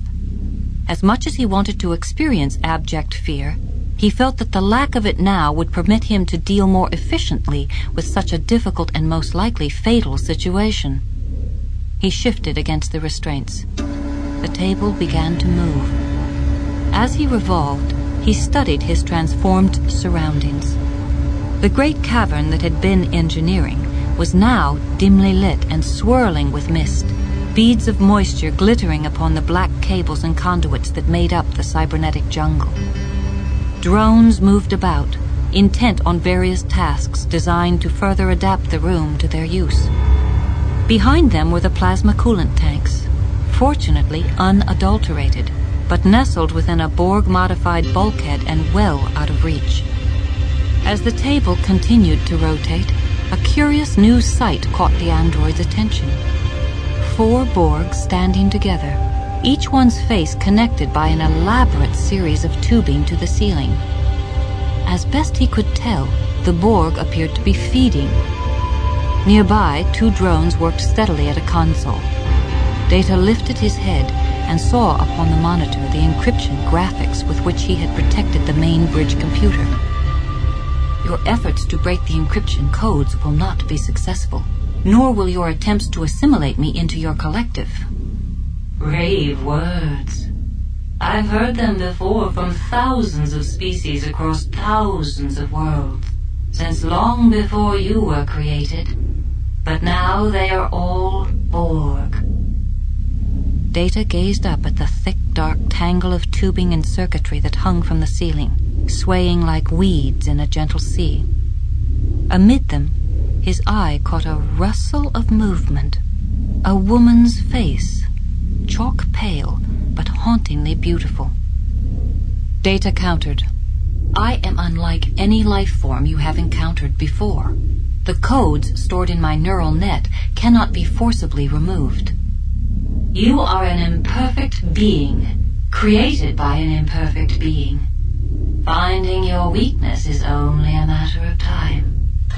As she spoke, 3 drones stepped forward to stand beside the table. In place of a hand and fingers, long stiletto-sharp spikes extruded from the casing, and, as Data watched curiously, began to spin. As the drills descended and bit into his scalp, the android reflected once again that it was a very good thing the emotion chip had been disabled. A very good thing.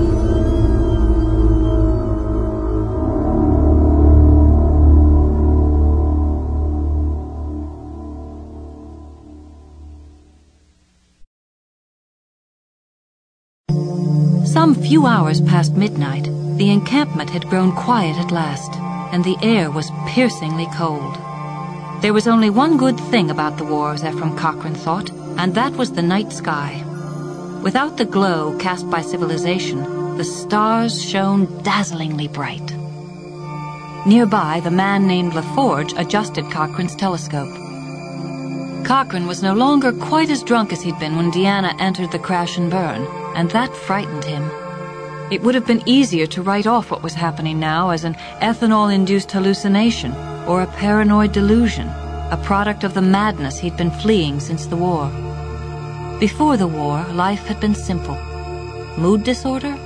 Bouts of depression, alternating with skyrocketing mania? No problem. Have your DNA toyed with a bit so that you'd never pass on the disease, and wear an implant, and have it changed once a decade. He'd gotten the implant as an adolescent. Cochrane hadn't even thought about it until after the war. 11 years after he'd received his last implant. That was when his acquaintance with mania began.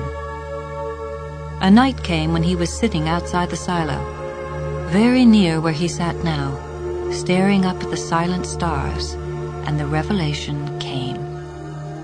The nuclear core in the silo's missile.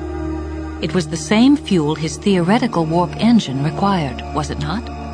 Why not beat that damn sword into a plowshare and use the bomb to make an actual ship that he could test? He worked 10 days and nights in the silo without sleep, without food, with only the water in his canteen. He would stay there working, he vowed, until he got the ship, the Phoenix, ready for launch. At the time, it never occurred to him that he was looking at a good decade's worth of work. Over 2 weeks' time, the euphoria gradually faded, until one day he found himself racked by such despair and doubt that he couldn't find a reason to get out of bed. It was a few weeks later, when he emerged enough from the depths of hopelessness to climb down into the silo once more, that he saw all the work he'd done in his speeding 3 brainstorms a minute phase. He'd expected to find it useless, poorly wrought, incomprehensible.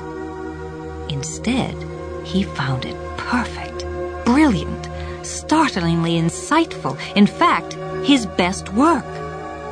When manic, he drank, because it eased the unbearable racing of his thoughts and the insomnia. When depressed, he drank because it eased the pain. Because of the shame, he drank when he was lucid, too. There were no implants available anymore for the disorder. A week ago, when both he and Lily realized that the Phoenix was finally going to be ready for launch, he'd felt himself catapulted from blessed normality into manic euphoria. And he'd spent the whole week bargaining with the universe. Please, just let this last long enough. Don't let me plunge into a depression until after she launches. As long as he didn't become too manic, too excitable, he'd make an excellent pilot. Now, Cochrane stared hard and skeptically at Will Riker's neatly bearded pink face. Let me make sure I understand you correctly, Commander. A group of cybernetic aliens from the future have traveled back through time to enslave the human race, and you're here to stop them. Riker's open, cheerful face wore a faint smile. That's right. Can you fly, too? We're going to prove it to you. Geordi, how are you doing? These old refractors are tricky to align, but I think I've got it. Come take a look. Cochrane stooped down and looked into the eyepiece of the telescope. Against the glittering and velvet background of stars and indigo sky, a great ship hung, her sleek hull crafted of shining pale gray metal. Cochrane jerked his head up at once and glared at the others. It's a trick. How'd you do that? I don't believe it. Riker smiled with pride. Believe it. That's our ship, the Enterprise. And Lily's up there right now? That's right. Can I talk to her? We've lost contact with the Enterprise. We don't know why.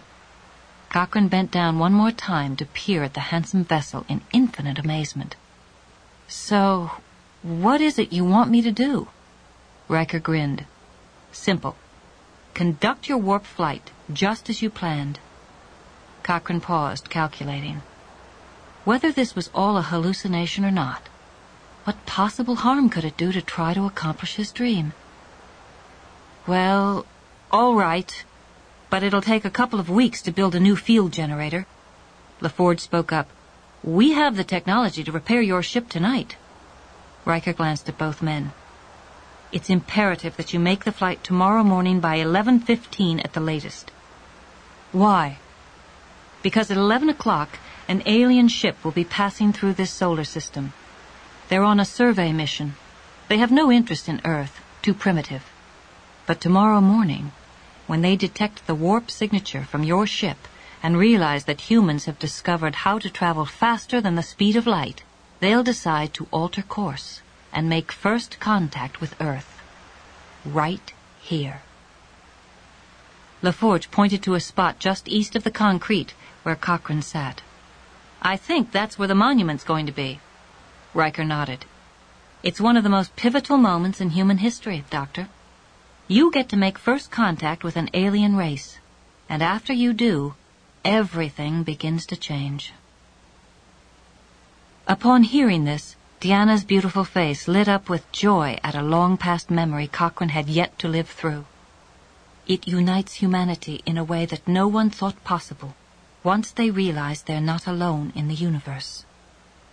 LaForge joined in, grinning like Riker and Troy. Your theories on warp drive allow fleets of starships to be built and humankind to start exploring the galaxy. Deanna spoke again. And before long, Earth will become a paradise. Poverty, disease, war, they'll all be gone from this planet in the next 50 years. Riker finished the story. But unless you make that warp flight tomorrow, before 11:15, none of it will happen. LaForge smiled warmly at him. I know this has been a lot for you to take in, Doc, but we're running out of time. We need your help. Are you with us? Cochrane let go a deep sigh, then forced a weak smile. Why not? The others grinned in visible relief. As for Cochrane through the telescope at the sight of the sleek and shining ship. If he could just hold on.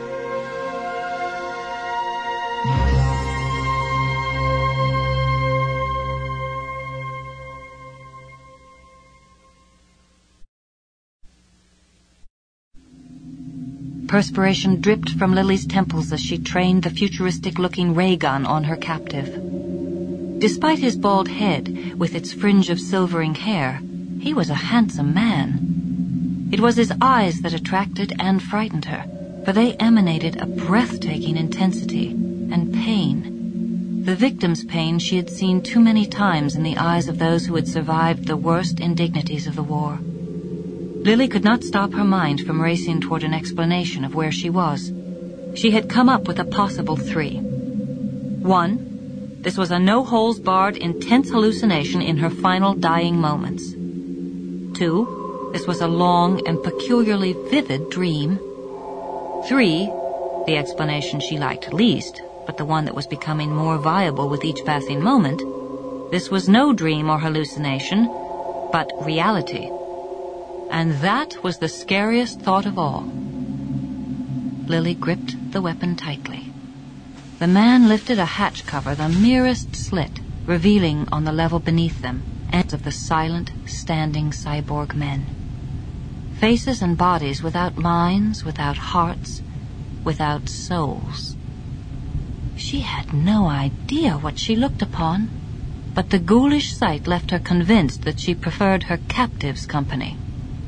He glanced up. They're on this deck too. We have to keep moving. He rose and headed off down the tunnel, utterly ignoring the weapon in her hand. Then inspiration apparently seized him. He pressed a panel on the wall. A hatch opened onto a large chamber, and he strode inside with a sense of purpose.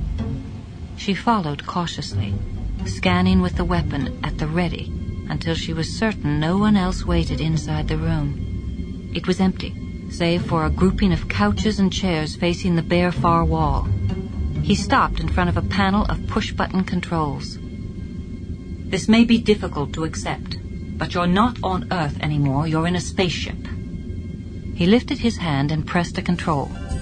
She stood motionless and watched as the great curving wall slid aside to reveal naked space and stars, and beneath them, vast and blue and shining, Earth. She staggered backwards. What is this? He turned toward the impossible sight. That's Australia, New Guinea, the Solomons. Montana should be coming up soon. She forced her gaze away, clinging to the wall. Listen to me. I'm not your enemy.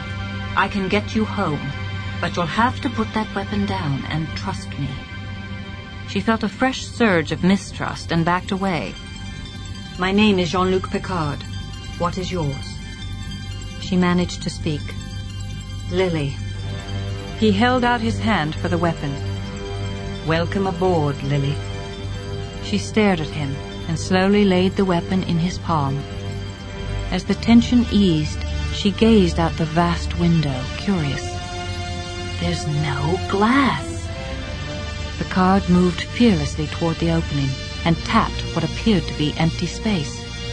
The air shimmered with golden light, which abruptly faded when he withdrew his hand. Force field. I've never seen that kind of technology. That's because it hasn't been invented yet. And she turned and followed him through the door that had opened automatically as he neared it.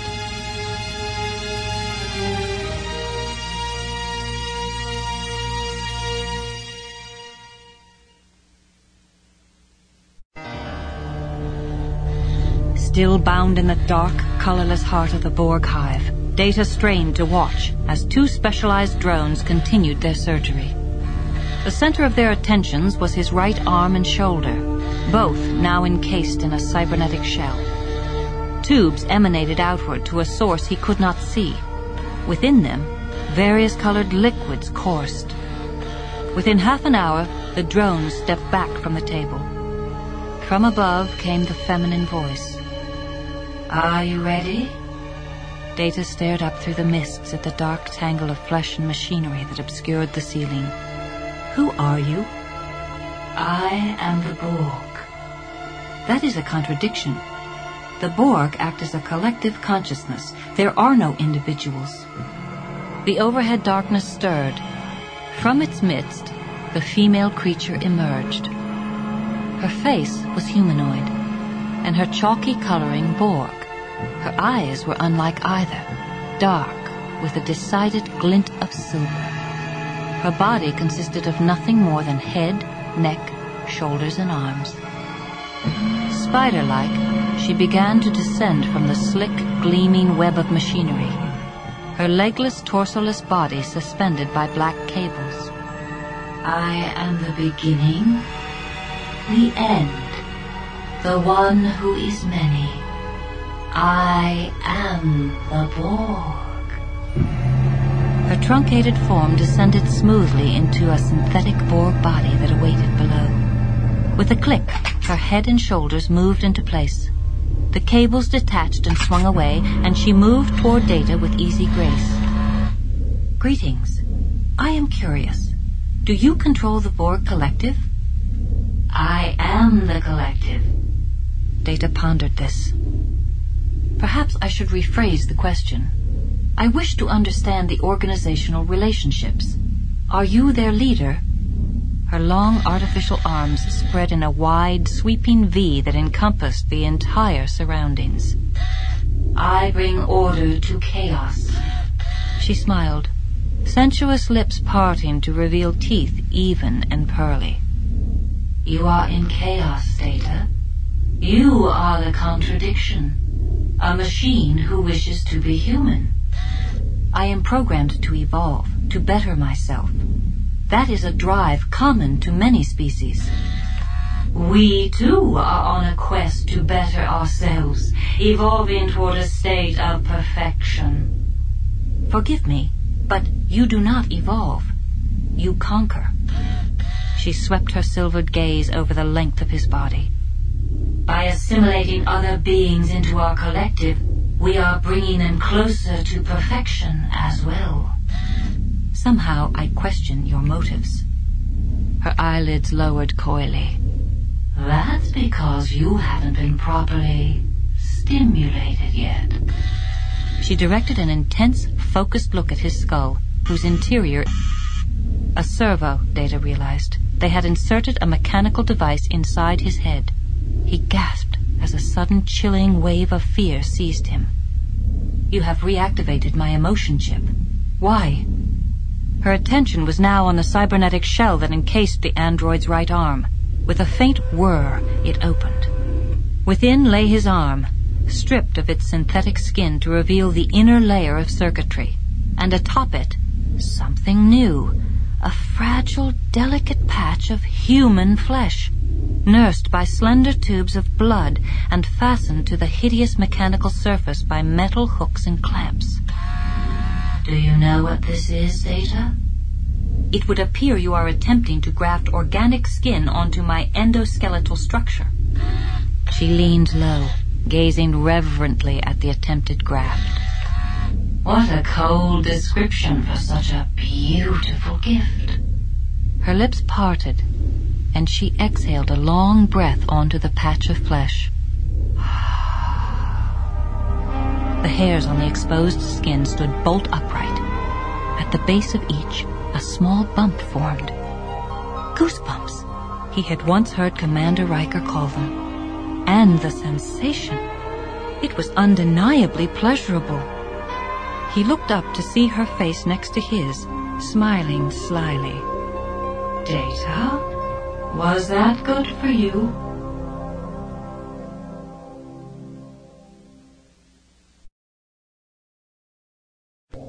Lily drew a deep breath and leapt through the hatch, to the next level down where Picard waited. Picard paused to consult a computerized panel. On the recessed screen on the wall, a message flashed flat-eyed.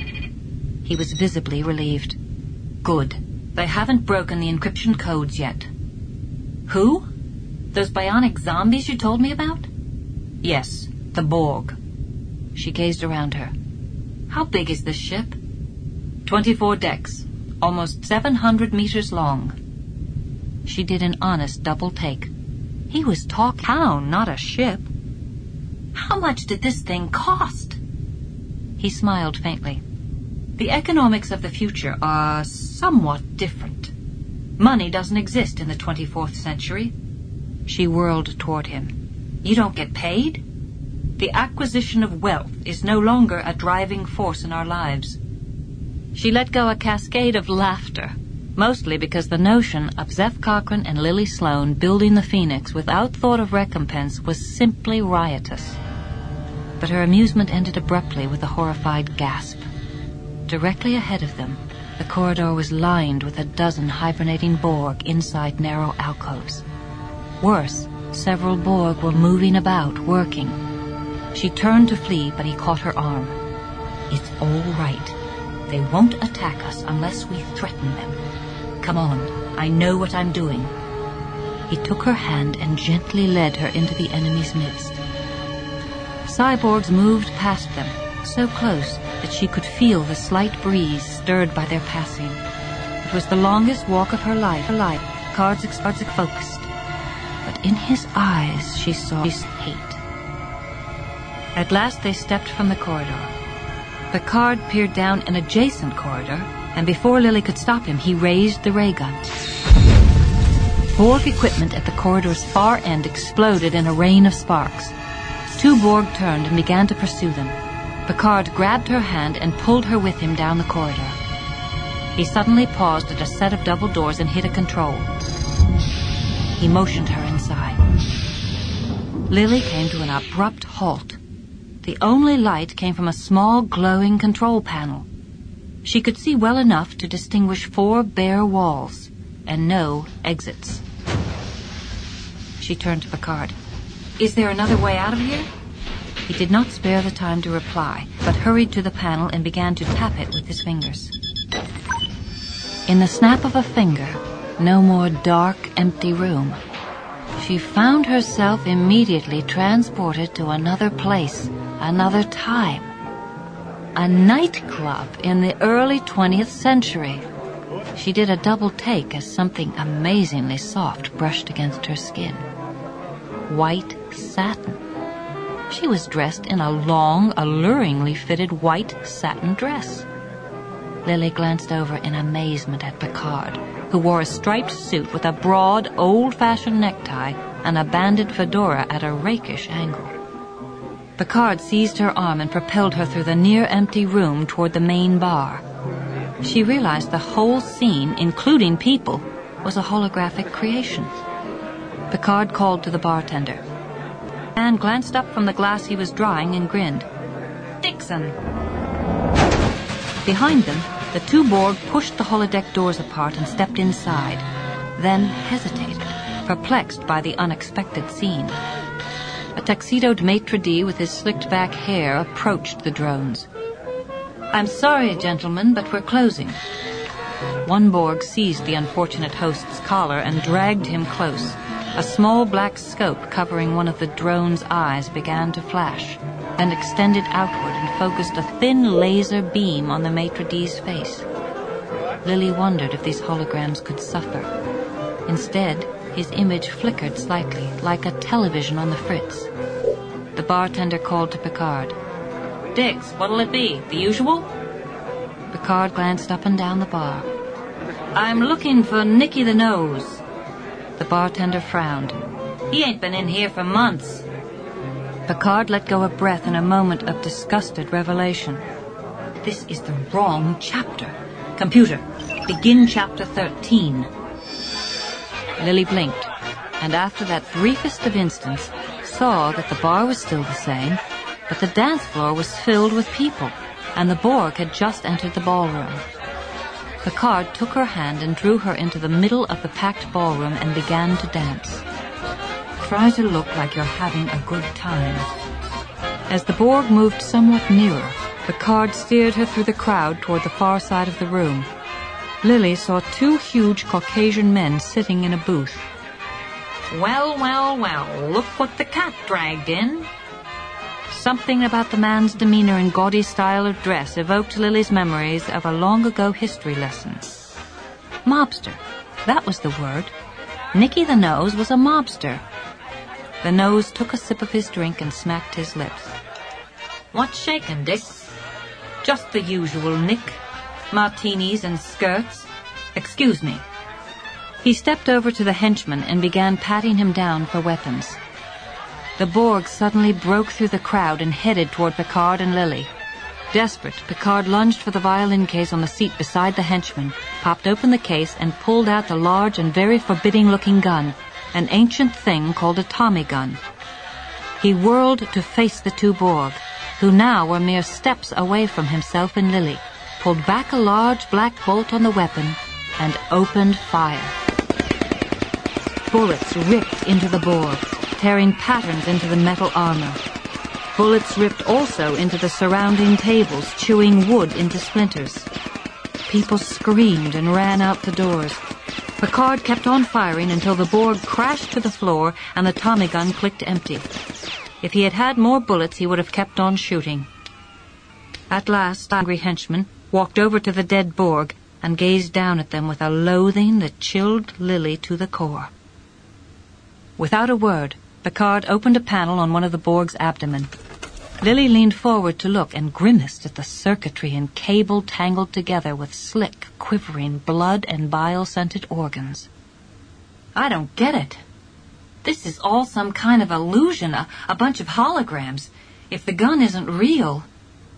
I disengaged the safety protocols. Without them, even a holographic bullet can kill. What are you doing? Looking for the neuroprocessor. Every Borg has one. It's like a memory chip. It'll contain a record of the instructions this Borg's been receiving from the collective. She knelt on the corpse's other side and noticed the Borg wore the ragged remnants of a black and gray uniform. Hey, that's one of your uniforms. Picard didn't even glance up. This was Ensign Lynch. As he spoke, he ripped a chunk of circuitry from deep within the corpse's gut.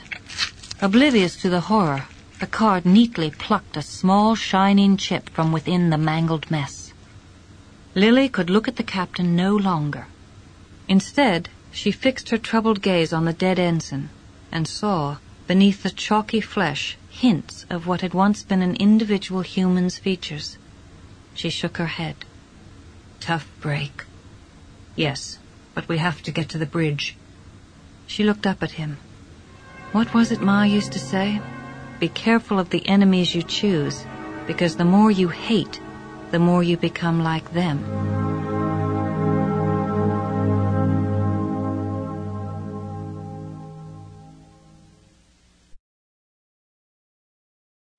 Zephram Cochrane had given up any hope of sleep. The attack on the silo and his inordinately strange conversation with William Riker and company had stripped away any chance of taming the mania that seized him. Space travel, encounters with aliens, his own elevation to godhood. By dawn, his speeding thoughts had zoomed past pleasure and straight toward full-blown panic. 11 a.m., and the next few minutes afterward. If he could only last until then, could only maintain a measure of control, he might be able to make it. With that thought in mind, he had tucked a flask of booze beneath his fleece vest. Alcohol took some of the edge off and eased the shaking of his hands. Despite the past few sleepless nights, he felt perfectly rested, even energetic as he made his way down the slope. The air still smelled strongly of smoke. In the near distance, what had yesterday been a lush evergreen forest was now a collection of blackened tree trunks emerging from charred, lifeless soil. He dashed behind a nearby Quonset hut, grabbed his long pole. A vaguely familiar voice came behind him. "Doctor?" He almost choked. "Yeah?" It was LaForge. Cheerfully, he offered what looked to be a handheld computer to Cochrane. Cochrane took the little computer and stared down at it, marveling at the quality of the display on the tiny screen, until he saw one of his own designs for the Phoenix there. "I tried to reconstruct the intermix chamber from what I remember at school. Tell me if I got it right."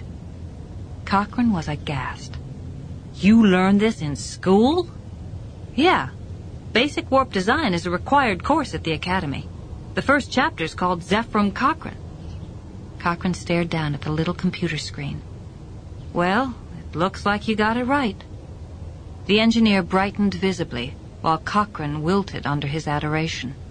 He glanced, panicked, around him. Most of the forest surrounding the settlement was burned away, but if he ran hard for a while, he could make it past the damage into an area thick with evergreen. Beside him, LaForge laughed, completely unaware of his companion's downward spiral into fear.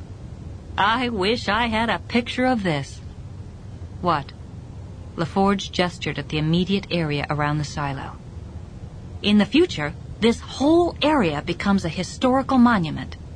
You are standing in almost the exact spot where your statue's going to be. Cochrane was terrified. Statue? Yeah, it's marble, about 20 meters tall. You're looking up at the sky, your hand sort of reaching toward the future. Cochrane croaked. I have to take a leak. LaForge scowled suddenly at the silo doors, then down at his little computer. Leaks? I'm not detecting any leaks. Don't you people ever pee in the 24th century?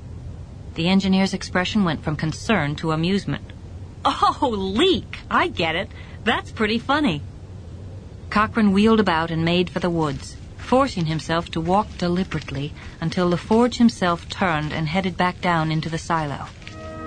Then he yielded at last to the panic, the terror, the galloping madness that threatened to consume him, the world, the present and the future, and began to run.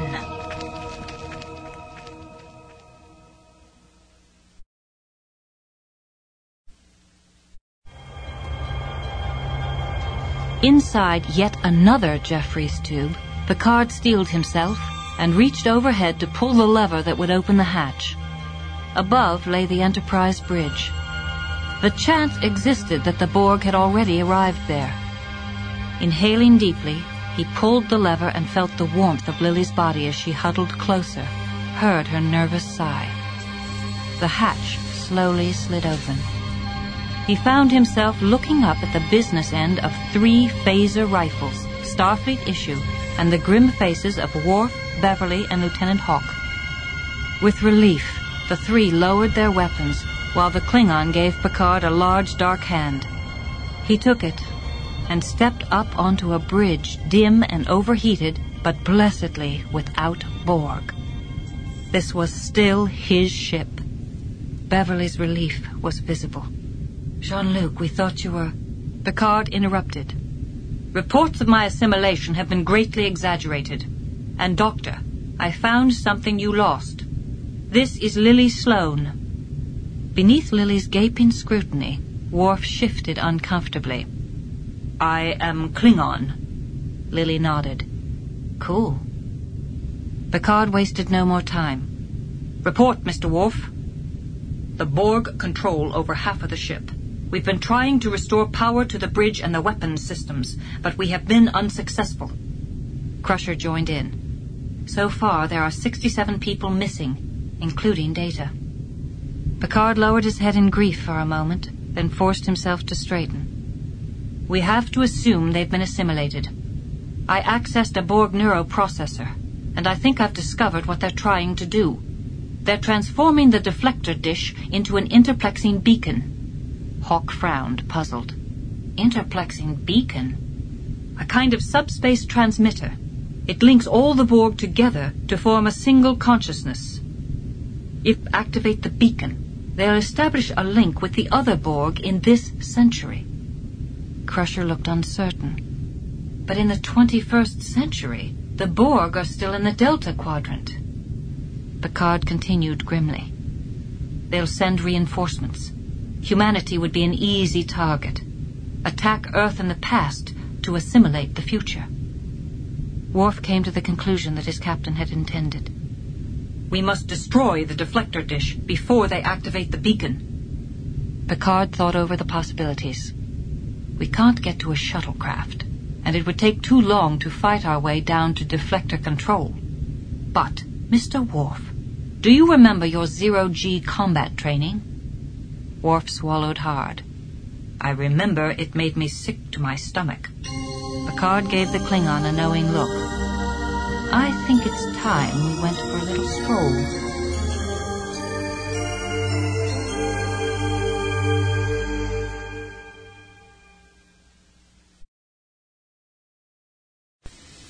Inside an Enterprise airlock, Picard secured the helmet to his spacesuit, then took the phaser rifle Worf offered.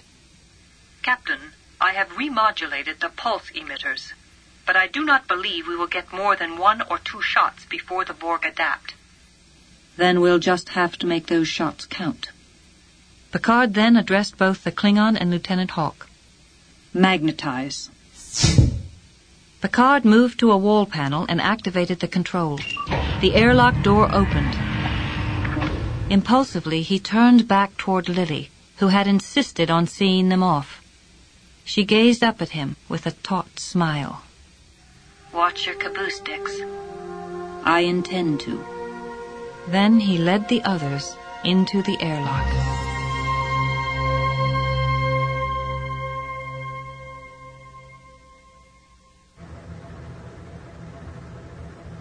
When Picard stepped from the airlock onto the ship's outermost surface, he let go of the sturdy railing at the exit. The infinitely vast backdrop of space, with the shining Earth in the foreground, evoked an instant of instinctive, dizzying panic. When he put his boot down against the metal hull, he did not hear it clank. If the boot's hold faltered for even a second, off he would drift into the void, headed for what was, according to space legend, the loneliest and often longest of deaths. He drew a breath, steadied himself, then turned and helped out Hawk, then Worf. The three began to move in unnerving silence across the rounded underbelly of the saucer section. Picard turned to his former security chief. Worf, how are you doing? Not good. Try not to look at the stars. Keep your eyes on the hull. Worf complied. Soon his breathing slowed, and they began to make their way slowly across the immense sweep of hull. After a tedious, tense journey from the ship's underbelly, Picard, Worf, and Hawk at last arrived at the edge of the crater-like depression in whose center the deflector dish rested. Some 50 meters away, the large dish still glowed, but half of its surface and the critical stiletto-shaped particle transfigured by a towering, multifaceted crystal. From it protruded scores of isolinear spires. Worf emitted a low growl of disapproval. We should bring in reinforcements. Picard whispered into the comlink. There's no time. It looks like they're building the beacon right over the particle emitter. Hawk's reply filtered through the receiver in Picard's helmet. If we set our phasers to full power, aim them at the center of the dish... No. We can't risk hitting the dish. It's charged with anti-protons. We'll destroy half the ship.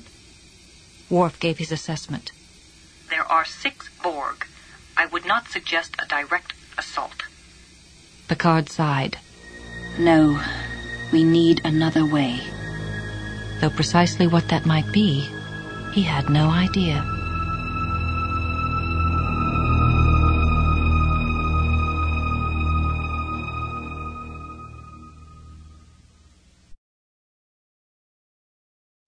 In the tropical mists of the Borg hive, Data attempted unsuccessfully to remain as calm and detached as he had been before the emotion chip's activation.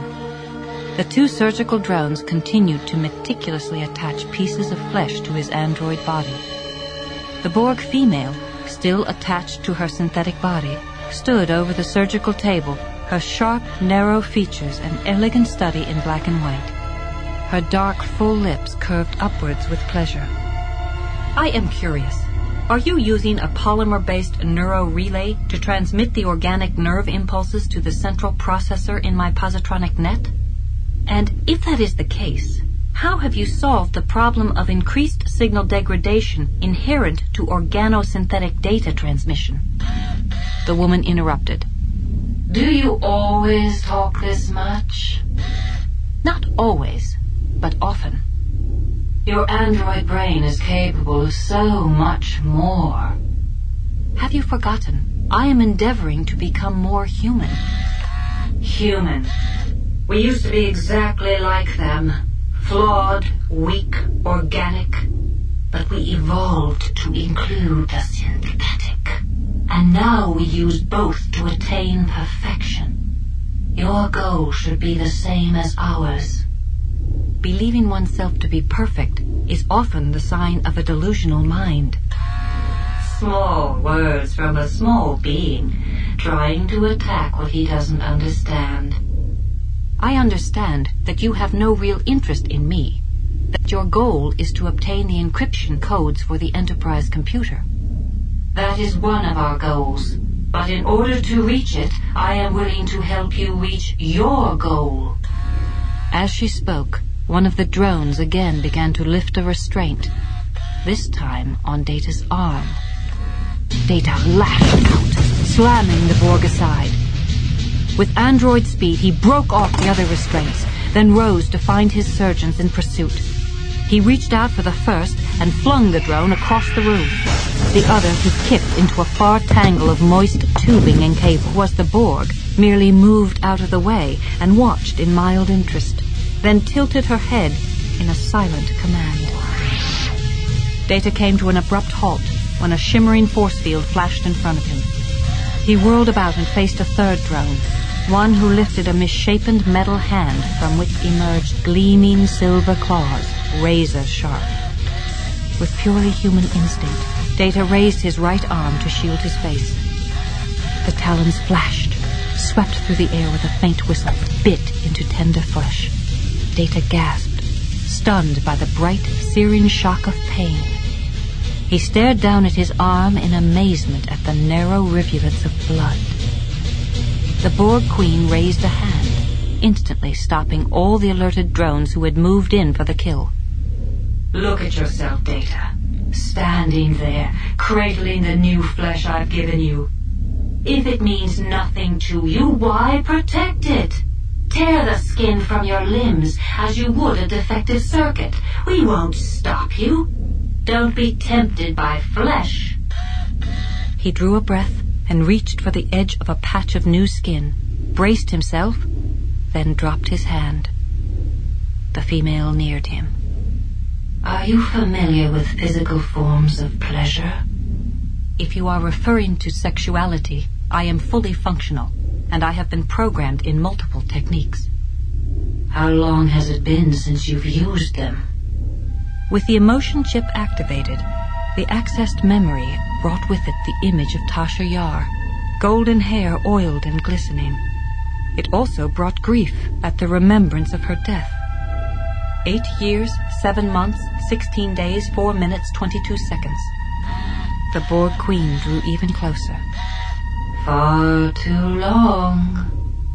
She tried to stare deeply into his eyes. In response, Data averted his gaze and affected an expression of confusion. But his eyes were focused on the distant wall and the plasma coolant tanks as he made his decision. Then he raised his face and boldly returned her stare, determined to yield to the inevitable. And when she kissed him, he pressed a hand to the small of her back, his expression tranquil, at peace with his choice.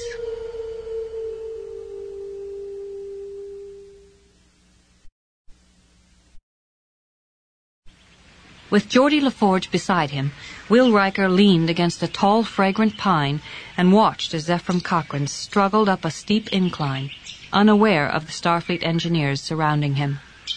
Riker could accept that the man was erratic and had a serious addiction to alcohol, but he could not accept that the man had run away from what he cared about most. The doctor, panting and uncoordinated from drink, made it halfway up the incline, then stopped. Apparently he had finally seen the Starfleet at the top of the slope, for the scientist turned and began scrambling in the opposite direction. But another officer moved out to block Cochrane's path. Once again he whirled about and ran in yet a third direction, directly toward Riker and LaForge. Will gave Geordi a nod. Together the two emerged from the trees in front of the fleeing man. Cochrane's eyes were wild with panic. "I'm not going back." LaForge took a step forward. "Doc, we can't do this without you." "I don't care. Get away from me." Riker sighed. "We don't have time for this."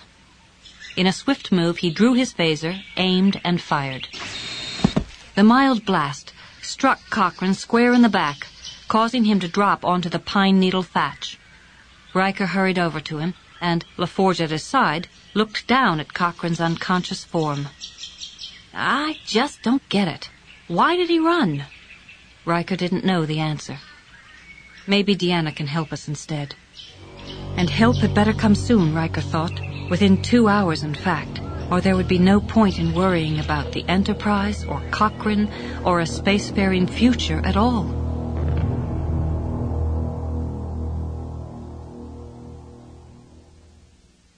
Once Picard had explained to Worf and Hawk what actions were needed, he had divided the work among them. Hawk had departed, leaving Worf and Picard to make their way along the slope of the deflector dish.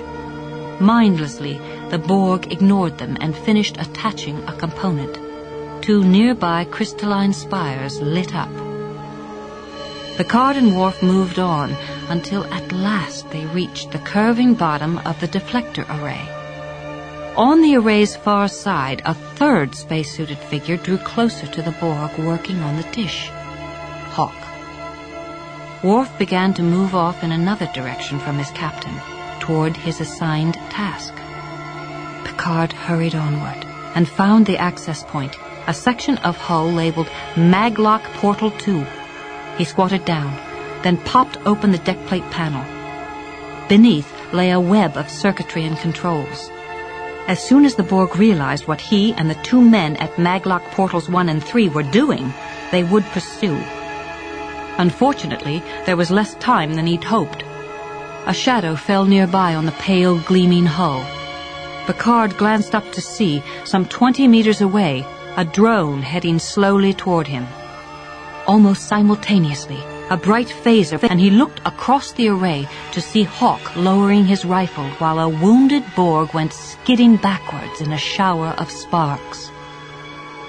Hawk went back to work, utterly unaware of the approach of yet another drone from behind. Picard shouted into his helmet, "Hawk!"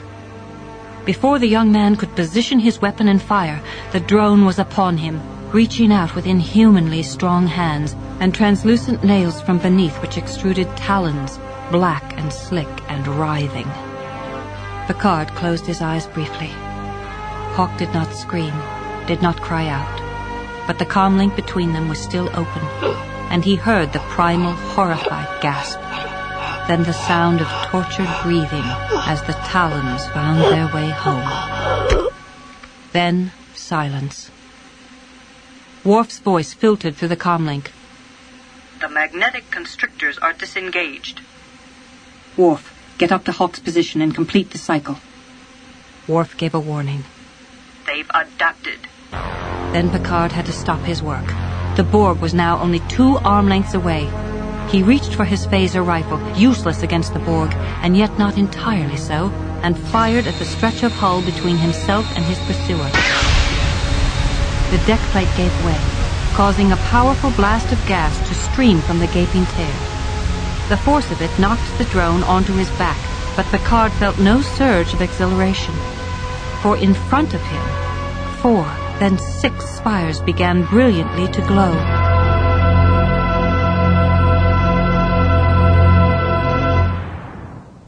As the Borg reached for him, Worf bared his teeth. He almost permitted the creature to catch hold of his spacesuit, then whipped forth the curving bat'leth hidden on his back.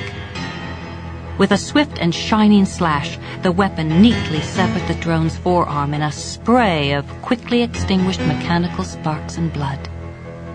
Undaunted, the Borg lunged, extending a surviving hand transformed into a collection of deadly, double-edged knives. One of the blades caught a small piece of fabric on Worf's leg, filling his helmet with the urgent hiss of rapidly fleeing oxygen. With a warrior's will, he focused everything on his weapon and his foe. In the millisecond before the Borg recovered to lunge again, Worf lashed out again and directed the bat'leth's blade into his enemy's neck. The Borg shrieked silently and convulsed before dying. Only then did Worf permit himself to realize that his vision was dimming, that his lungs were gasping desperately for air which had already gone. He stumbled, dizzied, as the suit's built-in alarm filled his head. "Warning, decompression in 45 seconds. Protected behind a curtain of spewing gas, Picard worked furiously, digging through mazes of complex circuitry until at last he found what he sought. With extreme effort, he pulled a lever upward, then twisted.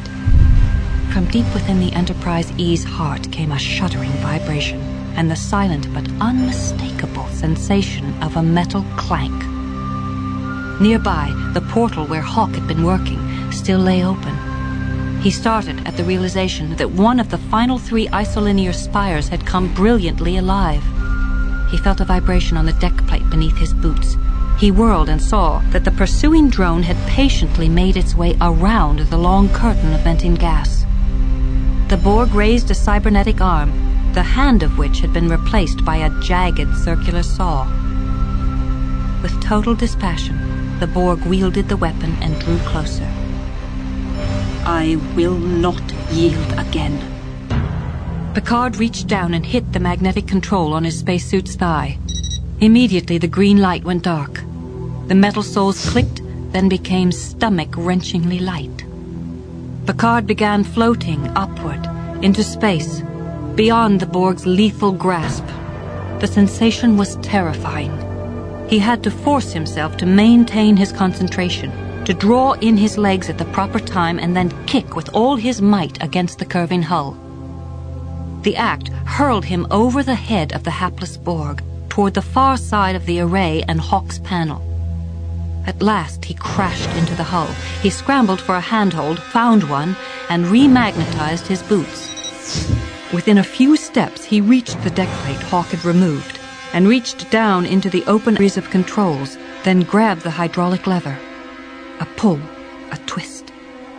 Beneath his feet, the sensation of a thunk, as massive clamps were released. The first bolt attaching the deflector dish to the Enterprise was blown outward into space. Then the others. And the deflector dish itself, along with the brightly glowing crystal, began to float upward. But at the height of slightly more than a meter above the hull, the still glowing dish stopped, tethered to the Enterprise by a thick pillar of power cables. He lifted his phaser rifle, took careful aim. But before he could fire, he sensed movement in the periphery of his vision. Immediately he turned and found himself face to face with an inhabited Starfleet spacesuit, Hawk's, judging from its size. The body inside the spacesuit lunged at him.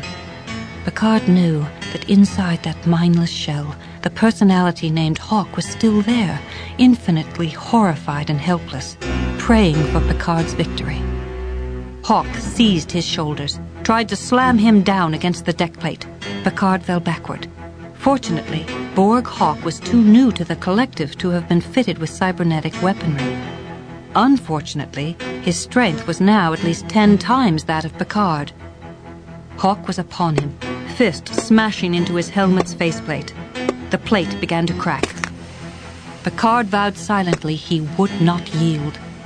Borg Hawk lifted his fist for the final blow.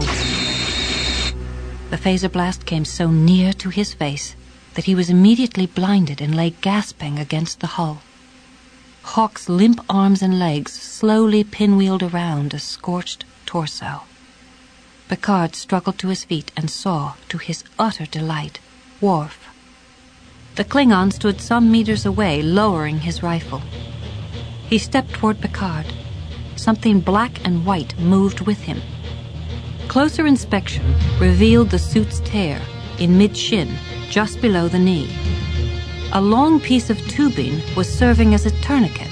The excess dangled behind like a leash. Picard realized the black and white object was in fact a Borg hand attached to a severed forearm, from whose bloodied metal wound extruded the long tube. Yet the captain at once drew his attention away to an even ghastlier sight. Although the dish hovered above the ship's surface, cables still held it fast. The entire beacon began to pulsate with power. Picard reached for his phaser rifle, aimed, and directed a searing bolt directly at the thick cable tether. Abruptly, the beacon and its myriad spires died. And when the dish had at last risen a good 20 meters, a safe distance, the Klingon aimed his rifle spaceward and snarled, "Assimilate this." Picard shielded his eyes as the deflector dish erupted in a shower of white-hot debris. As the beacon hurtled dark and silent into space, Picard vowed to hunt the Borg down, drone by the heart of the collective. And he would pierce that heart with a wound deeper than that inflicted on his own. Pierce it, even though it meant his death.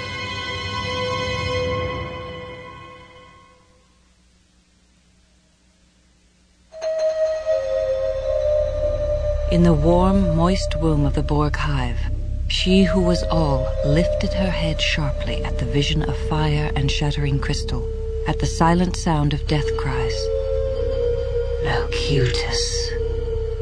The hour would now not be long. The time would soon come. She would look upon him again present the choice. And this time, she would have her revenge.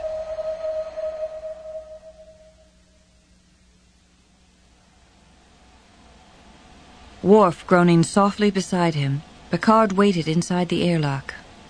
On the other side, Beverly Crusher worked the controls. Lily stood beside her, smiling. Flanked by Worf, Picard stepped through the airlock door and removed his helmet. We stopped them, but we lost Hawk. Beverly's blue eyes registered the loss, but she was already moving forward to help Worf, who fumbled in his efforts to remove his helmet. A security officer crawled from a Jeffries tube. "They're on the move again. The Borg just overran 3 of our defense checkpoints. They've taken decks 5 and 6. They've adapted every modulation of our weapons. It's like we're shooting blanks." Picard told him at once. "We'll have to start working on a new way to modify our phasers so they're more effective. In the meantime, tell your people to stand their ground. Fight hand to hand if they have to." Worf turned to Picard.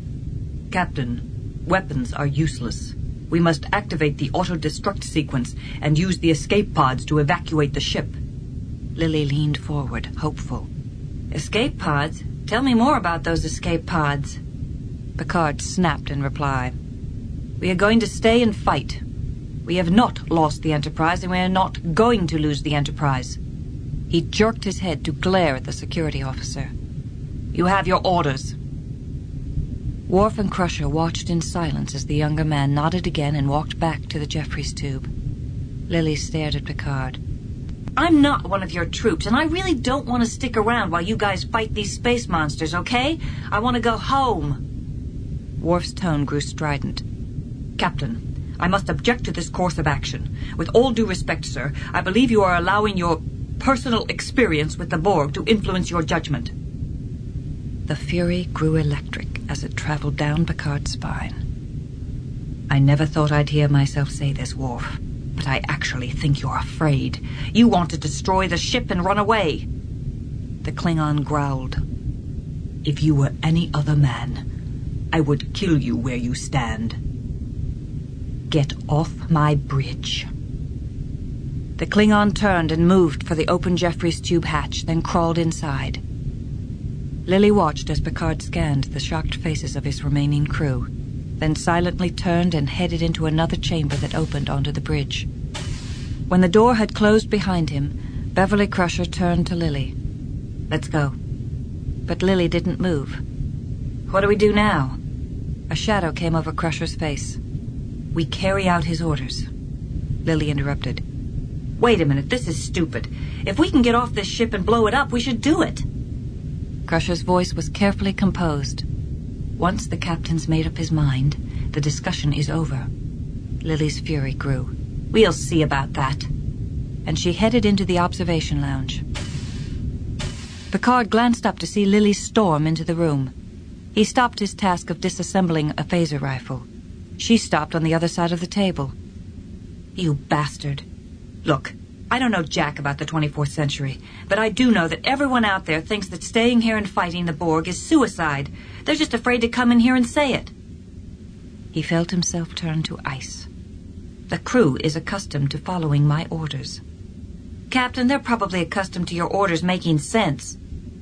None of them understand the Borg as I do." "What's that supposed to mean?" "I was one of them. So you can imagine, Lily, I have a somewhat unique perspective on the Borg. Now, if you'll excuse me, I have work to do.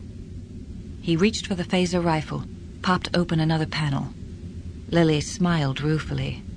I am such an idiot. It's so simple. Revenge. This is about revenge. The Borg hurt you, and now you're going to hurt them back. He gave her a In my century, we don't succumb to revenge. She leaned closer to him. I saw the look on your face when you shot those Borg on the holodeck. You were almost enjoying it. Admit it. You're not the first person to get a thrill out of murdering someone. I see it all the time. Get out, Lily. Her gaze bore right through him. Or what? You'll kill me? Like you killed Ensign Lynch? Her words at last touched his fury and ignited it. There was no way to save him. You didn't even try. Lily leaned in closer. You're as possessed now as you were when the Borg possessed you. This is not about revenge. This is about saving the future of humanity. She screamed at him. Then blow this ship up. The full depth of his rage emerged in one word. No! He lifted the rifle in his hand and hurled it across the room. It smashed against the case of Enterprise mementos, scattering ships and metals everywhere. The line must be drawn here. This and no further. I will make them pay for what they've done. He said it with such force that he startled himself into silence. Lily gazed at him with compassion. You broke your ships. Picard glanced up. She had been right, and had come here to show him the insanity of his own consuming hatred. He followed her gaze to the deck where Enterprise replicas lay scattered. Then he turned and moved to the window, to stare out at the earth and stars. He heard her footsteps headed for the door. Before she could reach it, he recited, He piled upon the whale's white hump the sum of all the rage and hate felt by his whole race. If his chest had been a cannon, he would have shot his heart upon it. With an ironic smile, he turned to see her gazing at him in puzzlement. What's that? Moby Dick. Actually, I never read it. Ahab spent years hunting the white whale that crippled him, a quest for vengeance. And in the end, the whale destroyed him and his ship. For a long moment he looked into her eyes. Then he drew a breath of pure resolve and walked out onto the bridge. Immediately, Crusher and the others turned to him, their faces anxious, somber, concerned. Prepare to evacuate the Enterprise.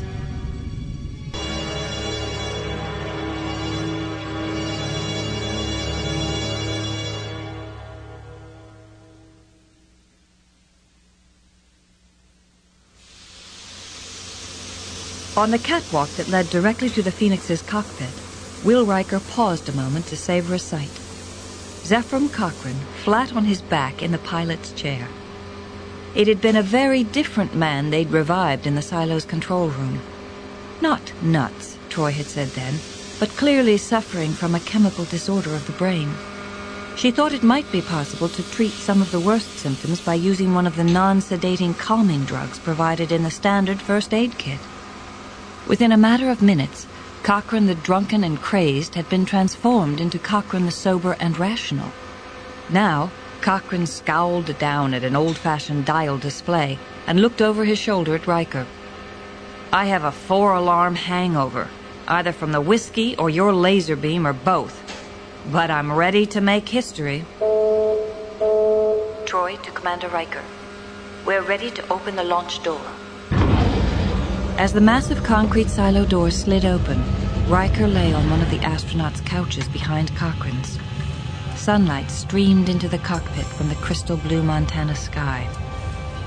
As he tightened the old-fashioned restraints that held him fast to one of the co-pilot's couches, he glanced over at Geordi LaForge, who had just settled back in the other co-pilot's couch across from him. The metal blast door slid shut, protecting Troy and the others inside the control room. The instant it began to close, Cochrane immediately became a pilot. Initiate pre-ignition sequence. The cockpit shuddered slightly as the engines at the ship's base began spewing nitrogen gas. Troy's voice filtered over the cockpit intercom. Control to Phoenix. Your internal readings look good. You're at the 30-second mark. Good luck. With all the last-minute checkdowns completed, the tension in the cockpit suddenly intensified. The silo abruptly disappeared, replaced by an onrush of pale blue sky. The Phoenix hurtled heavenward on a column of fire and smoke. Riker gave a glance to Geordi. The engineer was also enjoying the novelty of it all. Was overwhelmed by something far different than awe. His eyes were wide, bulging with pure terror. Of course, Riker realized. This was Zephyr Cochrane's first spaceflight. Finally, Cochrane seemed to relax. Prepare for first stage shutdown and separation on my mark. 3, 2, 1. Mark. Riker performed his assigned task. The first stage booster dropped away, leaving 3/4 of the craft spaceborne. And then the separation of the metal shield, allowing the primitive warp nacelles to extend themselves on either side of the fuselage. The noise and vibration abruptly stopped, leaving glorious calm and silence as the Phoenix settled into Earth's orbit. Riker peered at his controls. All right, let's bring the warp core online.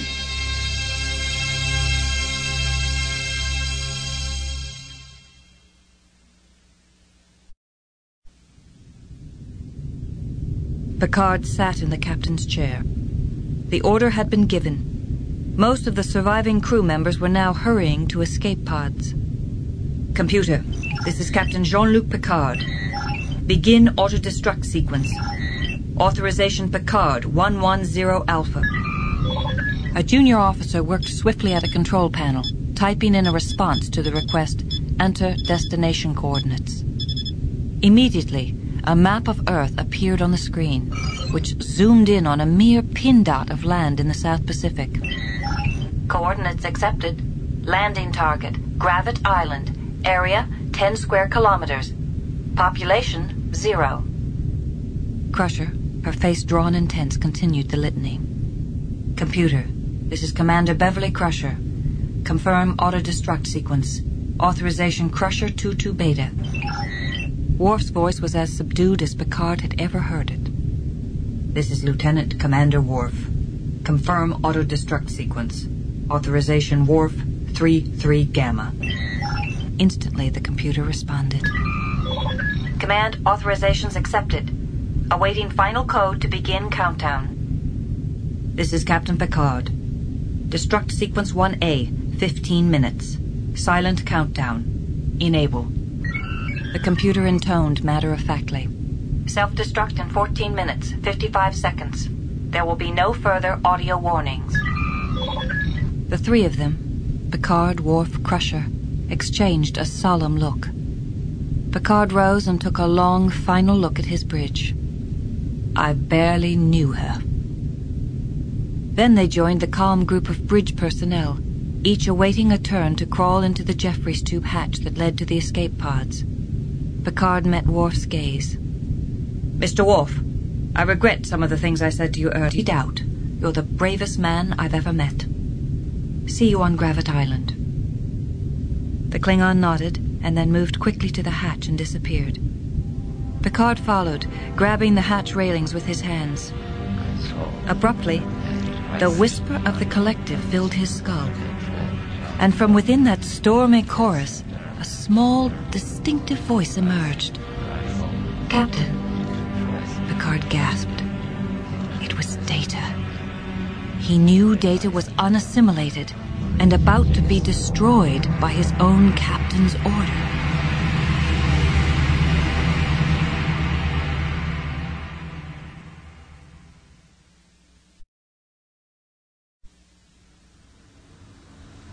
Pad in hand, Picard moved down the empty evacuation corridor, passing the endless row of escape pods. Only 2 remained vacant. He had already spotted Lily jogging slowly toward him. He met her in front of one of the remaining pods and handed her the pad before she could utter a word. If you see Commander Riker or any of my crew, give them this. She studied it curiously. What is it? orders to find a quiet corner of North America and stay out of history's way. A brief but awkward silence ensued, during which Lily kept her gaze fastened overlong on the pad. At last she gazed up shyly. "Good luck." Picard smiled. "To both of us." As she climbed into her pod, he turned and headed back down the corridor. "Hey, your escape pod is this way." "Oh, yes, I was just going to check on something." "You're not going, are you?" "No, I'm not. When I was held captive aboard the Borg ship, my crew risked everything to save me. I have a friend who's still on this ship. I owe him the same." Lily considered this and gave a slow, sad nod. "Go find your friend."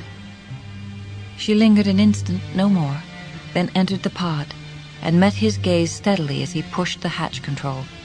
The pod sealed, and she was irretrievably, utterly gone. Picard drew a steadying breath and made his way quickly to the master control panel on the wall, then launched the few remaining occupied pods. That done, he went to a large hatch that led to the engineering section. When the hatch slid open, Picard stepped through, into a section of corridor defaced by the imposition of black, Borg-modified machinery and glistening organic matter. Determined, he continued his uneasy journey. At the intersection of two corridors, a pair of drones suddenly appeared and blocked his path. Picard halted. Had they known his intent, they would surely have killed him. Instead, they parted, stepping aside so that he might pass. An invitation. He was expected. At last he arrived at the closed double doors of main engineering. He drew a breath, steeling himself against the now overwhelming mental cacophony of the collective, and prepared to step through the doors. But before he stirred a muscle, the doors opened.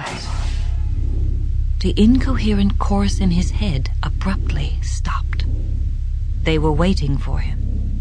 He crossed the threshold into the image from his dream. Apathy. Row after row of dull flesh and metal faces lined the vast chamber's walls. Sleeping drones in their honeycomb cells. A droplet-bejeweled thicket of black cables and feeding tubes descended from the ceiling like thick jungle vines. Apathy, yes, from the slumbering drones.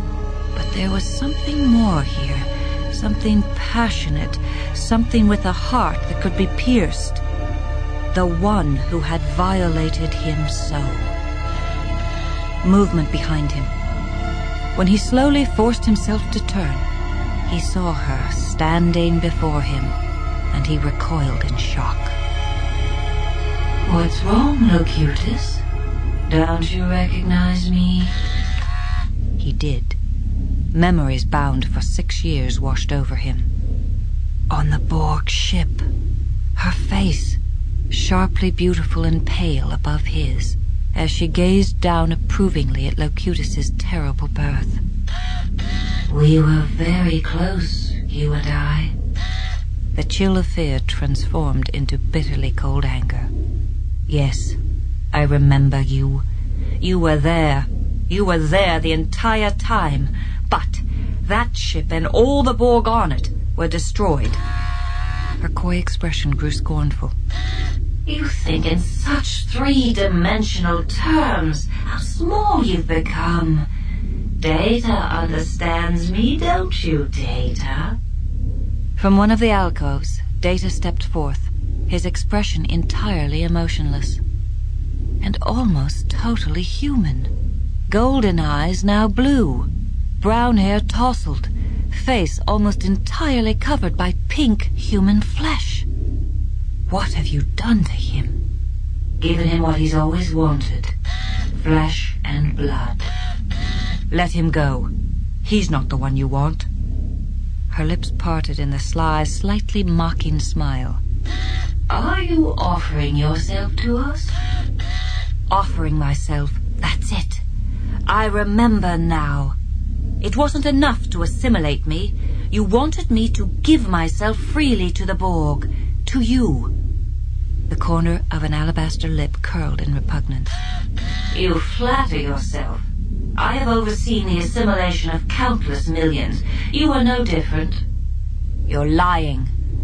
You wanted more than just another Borg drone. You wanted the best of both worlds.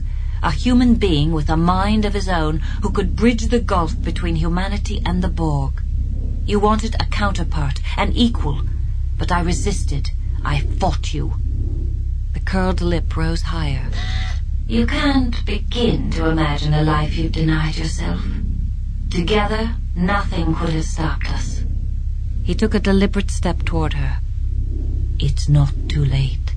Locutus can still be with you, just as you wanted him. An equal. Let Data go, and I will take my place at your side. Willingly, without resistance. She moved closer, her body almost touching his. Such a noble creature. A quality we sometimes lack. We will add your distinctiveness to our own. Welcome home, Locutus. Abruptly, she turned to Data. You're free to go, Data. The human android did not move. I do not wish to go. The Borg Queen smiled. As you can see, I've already found an equal. Data, deactivate the self-destruct sequence. The card reacted with alarm. Data, don't do it! Undaunted, the android moved calmly to a computer console and pressed a series of controls with preternatural speed. The computer reported, Auto-destruct sequence deactivated. The Queen directed a smile of purely malevolent triumph at Picard. Now, Data, enter the encryption codes and give me computer control. Data complied, and when he looked up from his console, all the consoles in engineering blinked to life. As two Borg guards dragged Picard toward a surgical table, the near-human android moved to the Queen's side. He will make an excellent drone.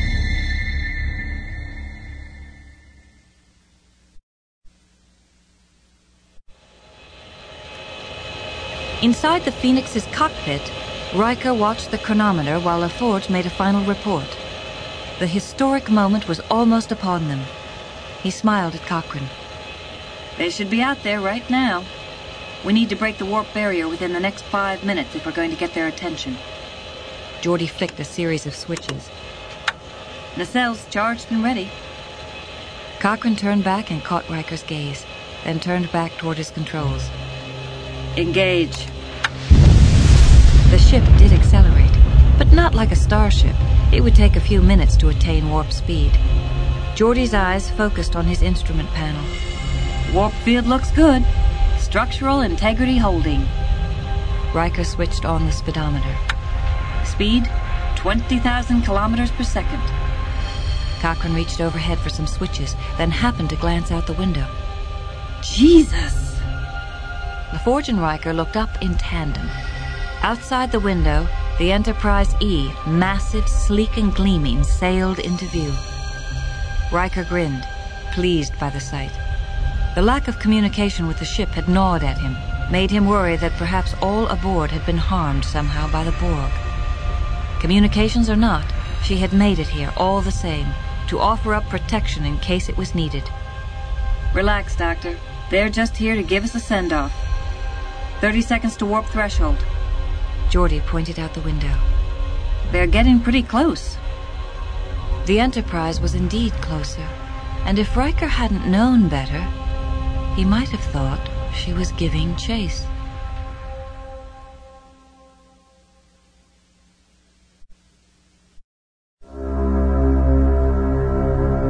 After Data's betrayal, the Borg had dragged the captain to a surgical table.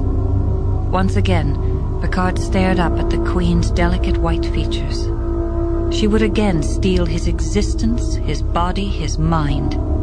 He would again become her parrot, Locutus. And all of Earth and those upon it who dared dream would be obliterated, crushed. She lifted an instrument from the table, pressed a control, and watched a sharp, needle-thin probe emerge from its tip. He glared back at her, defiant.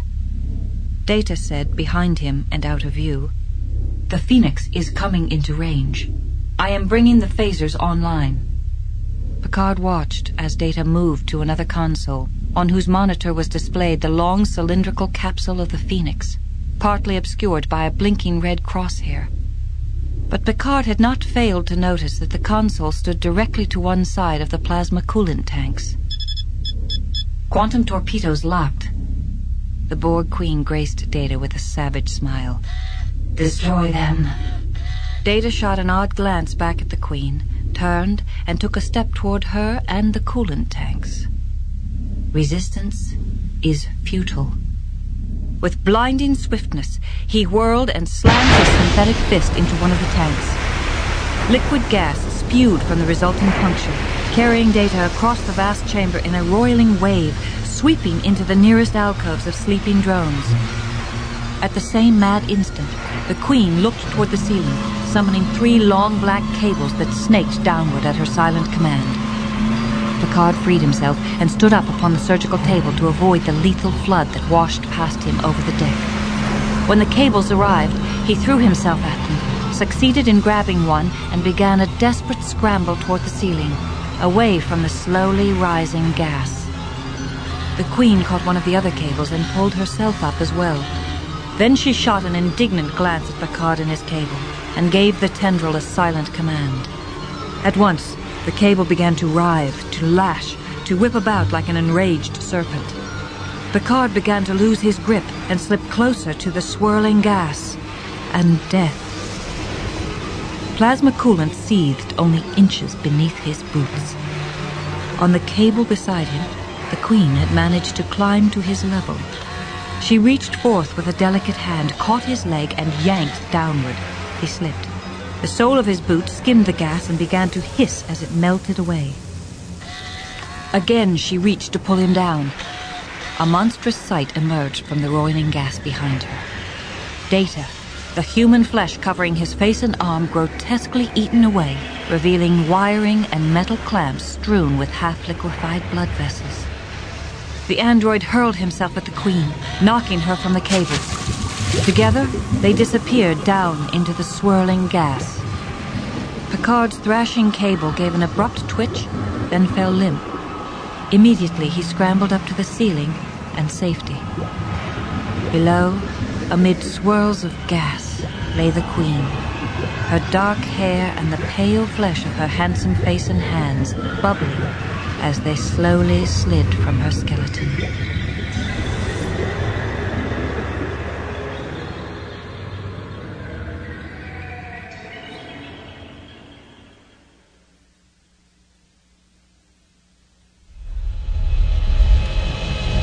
From the pilot's seat of the Phoenix, Cochrane bellowed, "We're crossing the threshold!"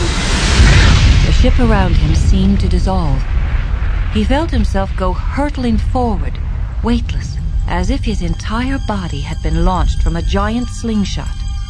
The stars surrounding him suddenly blurred, then began to streak past at dizzying speed. Zephram Cochrane let go a scream of purest joy, and with it released 10 years' worth of grief and cynicism, pain and hopelessness. Riker shared Cochrane's joy, but told him, "That should be enough. Throttle back and bring us out of warp." Cochrane worked his control panel. Then he paused to stare out the front view shield at the stars which were once again twinkling pin dots. In the far distance, a blue one shone more brightly than all the rest. Cochrane nodded reverently at it. "Is that Earth?" LaForge answered, "That's Earth." The scientist gave a slight shake of his head, marveling. "It's so small." Riker leaned forward, still grinning. "It's about to get a whole lot bigger."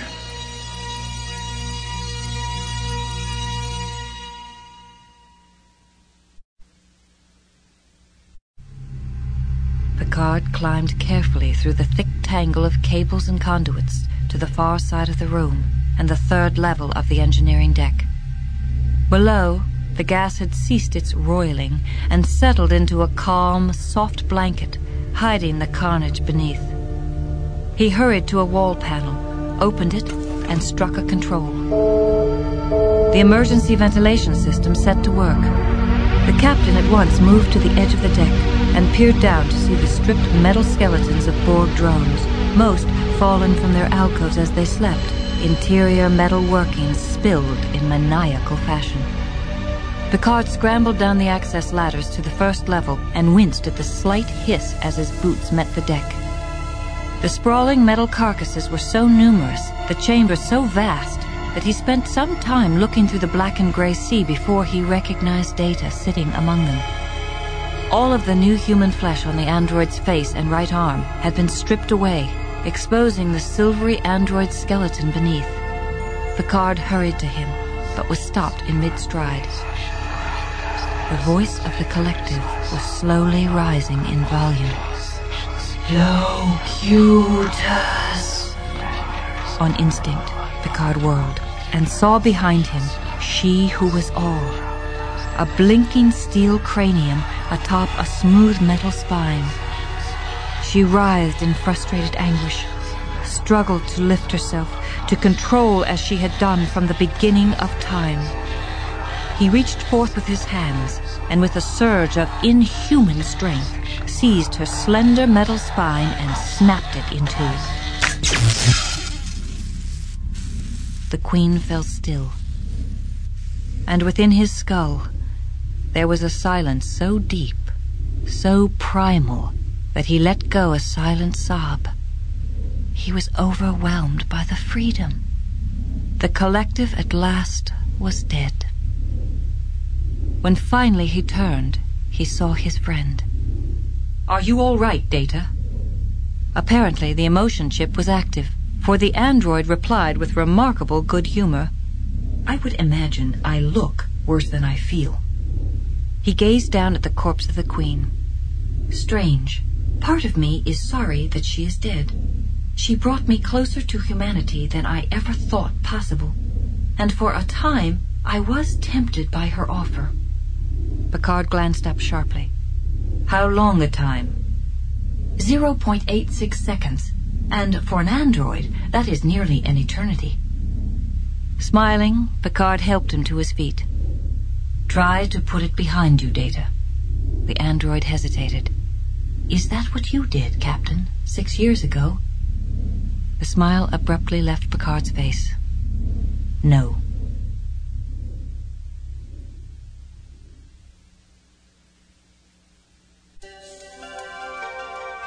Captain's Log, April 5th, 2063.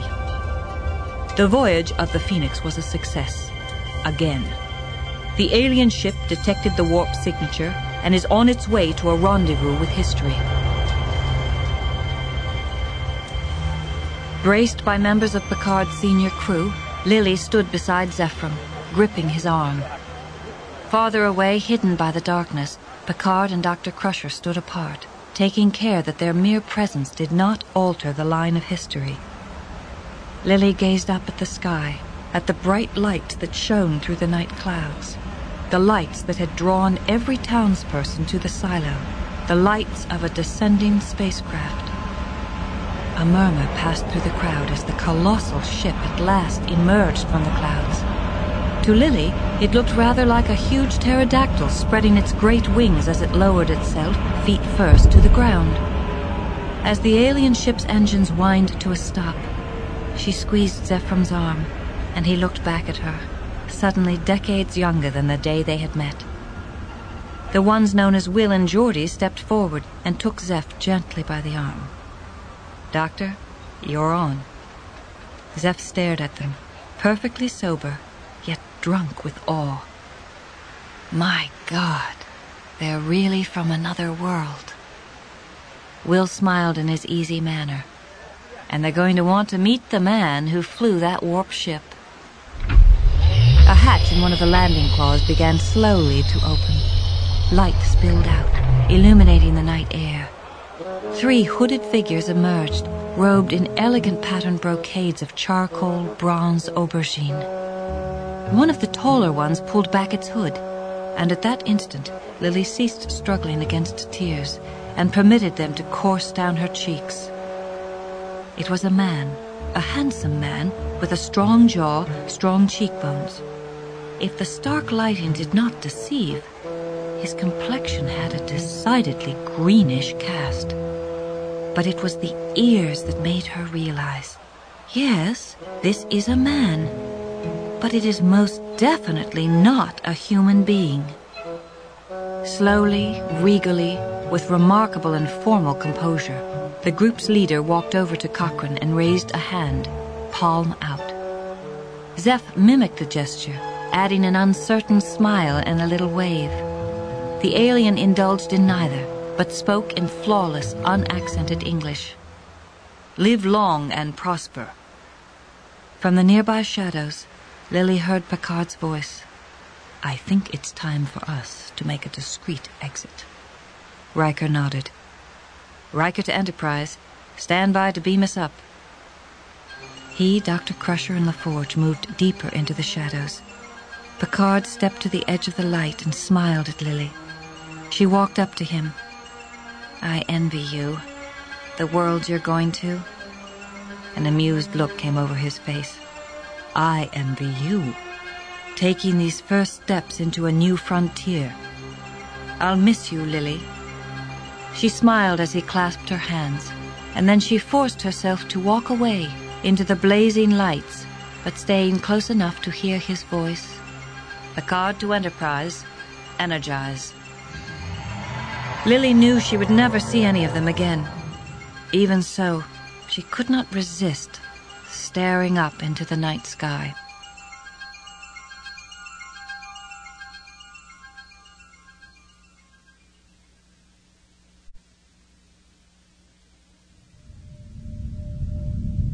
Aboard the Enterprise E, now gratifyingly back to normal, Picard looked upon his bridge and his senior crew.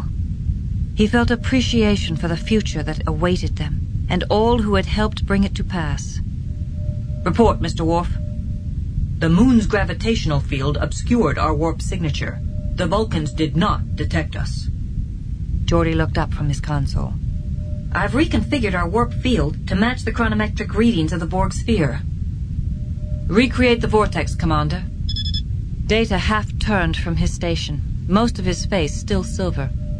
Helm standing by. Lay in a course for the 24th century, Mr. Data. Something tells me our future will be there waiting for us. Course laid in, sir. Picard permitted himself the faintest of smiles. Make it so.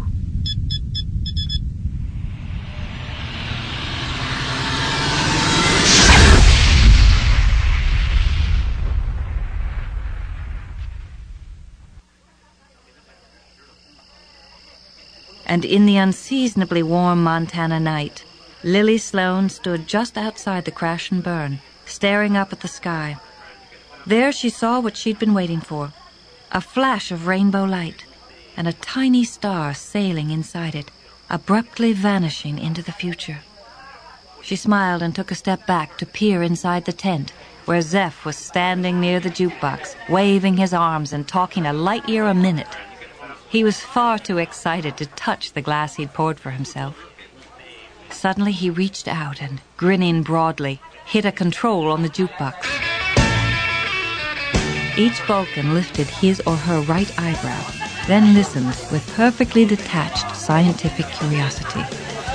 Lily could not help but laugh delightedly along with the other settlers. The Phoenix had risen at last, and she was never coming down.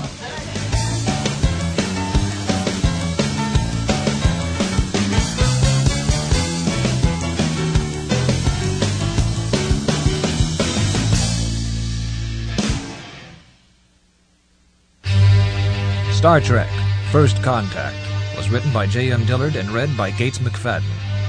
It was abridged for audio by George Truitt. The recording engineer was Jeff Thomas at Village Recorders.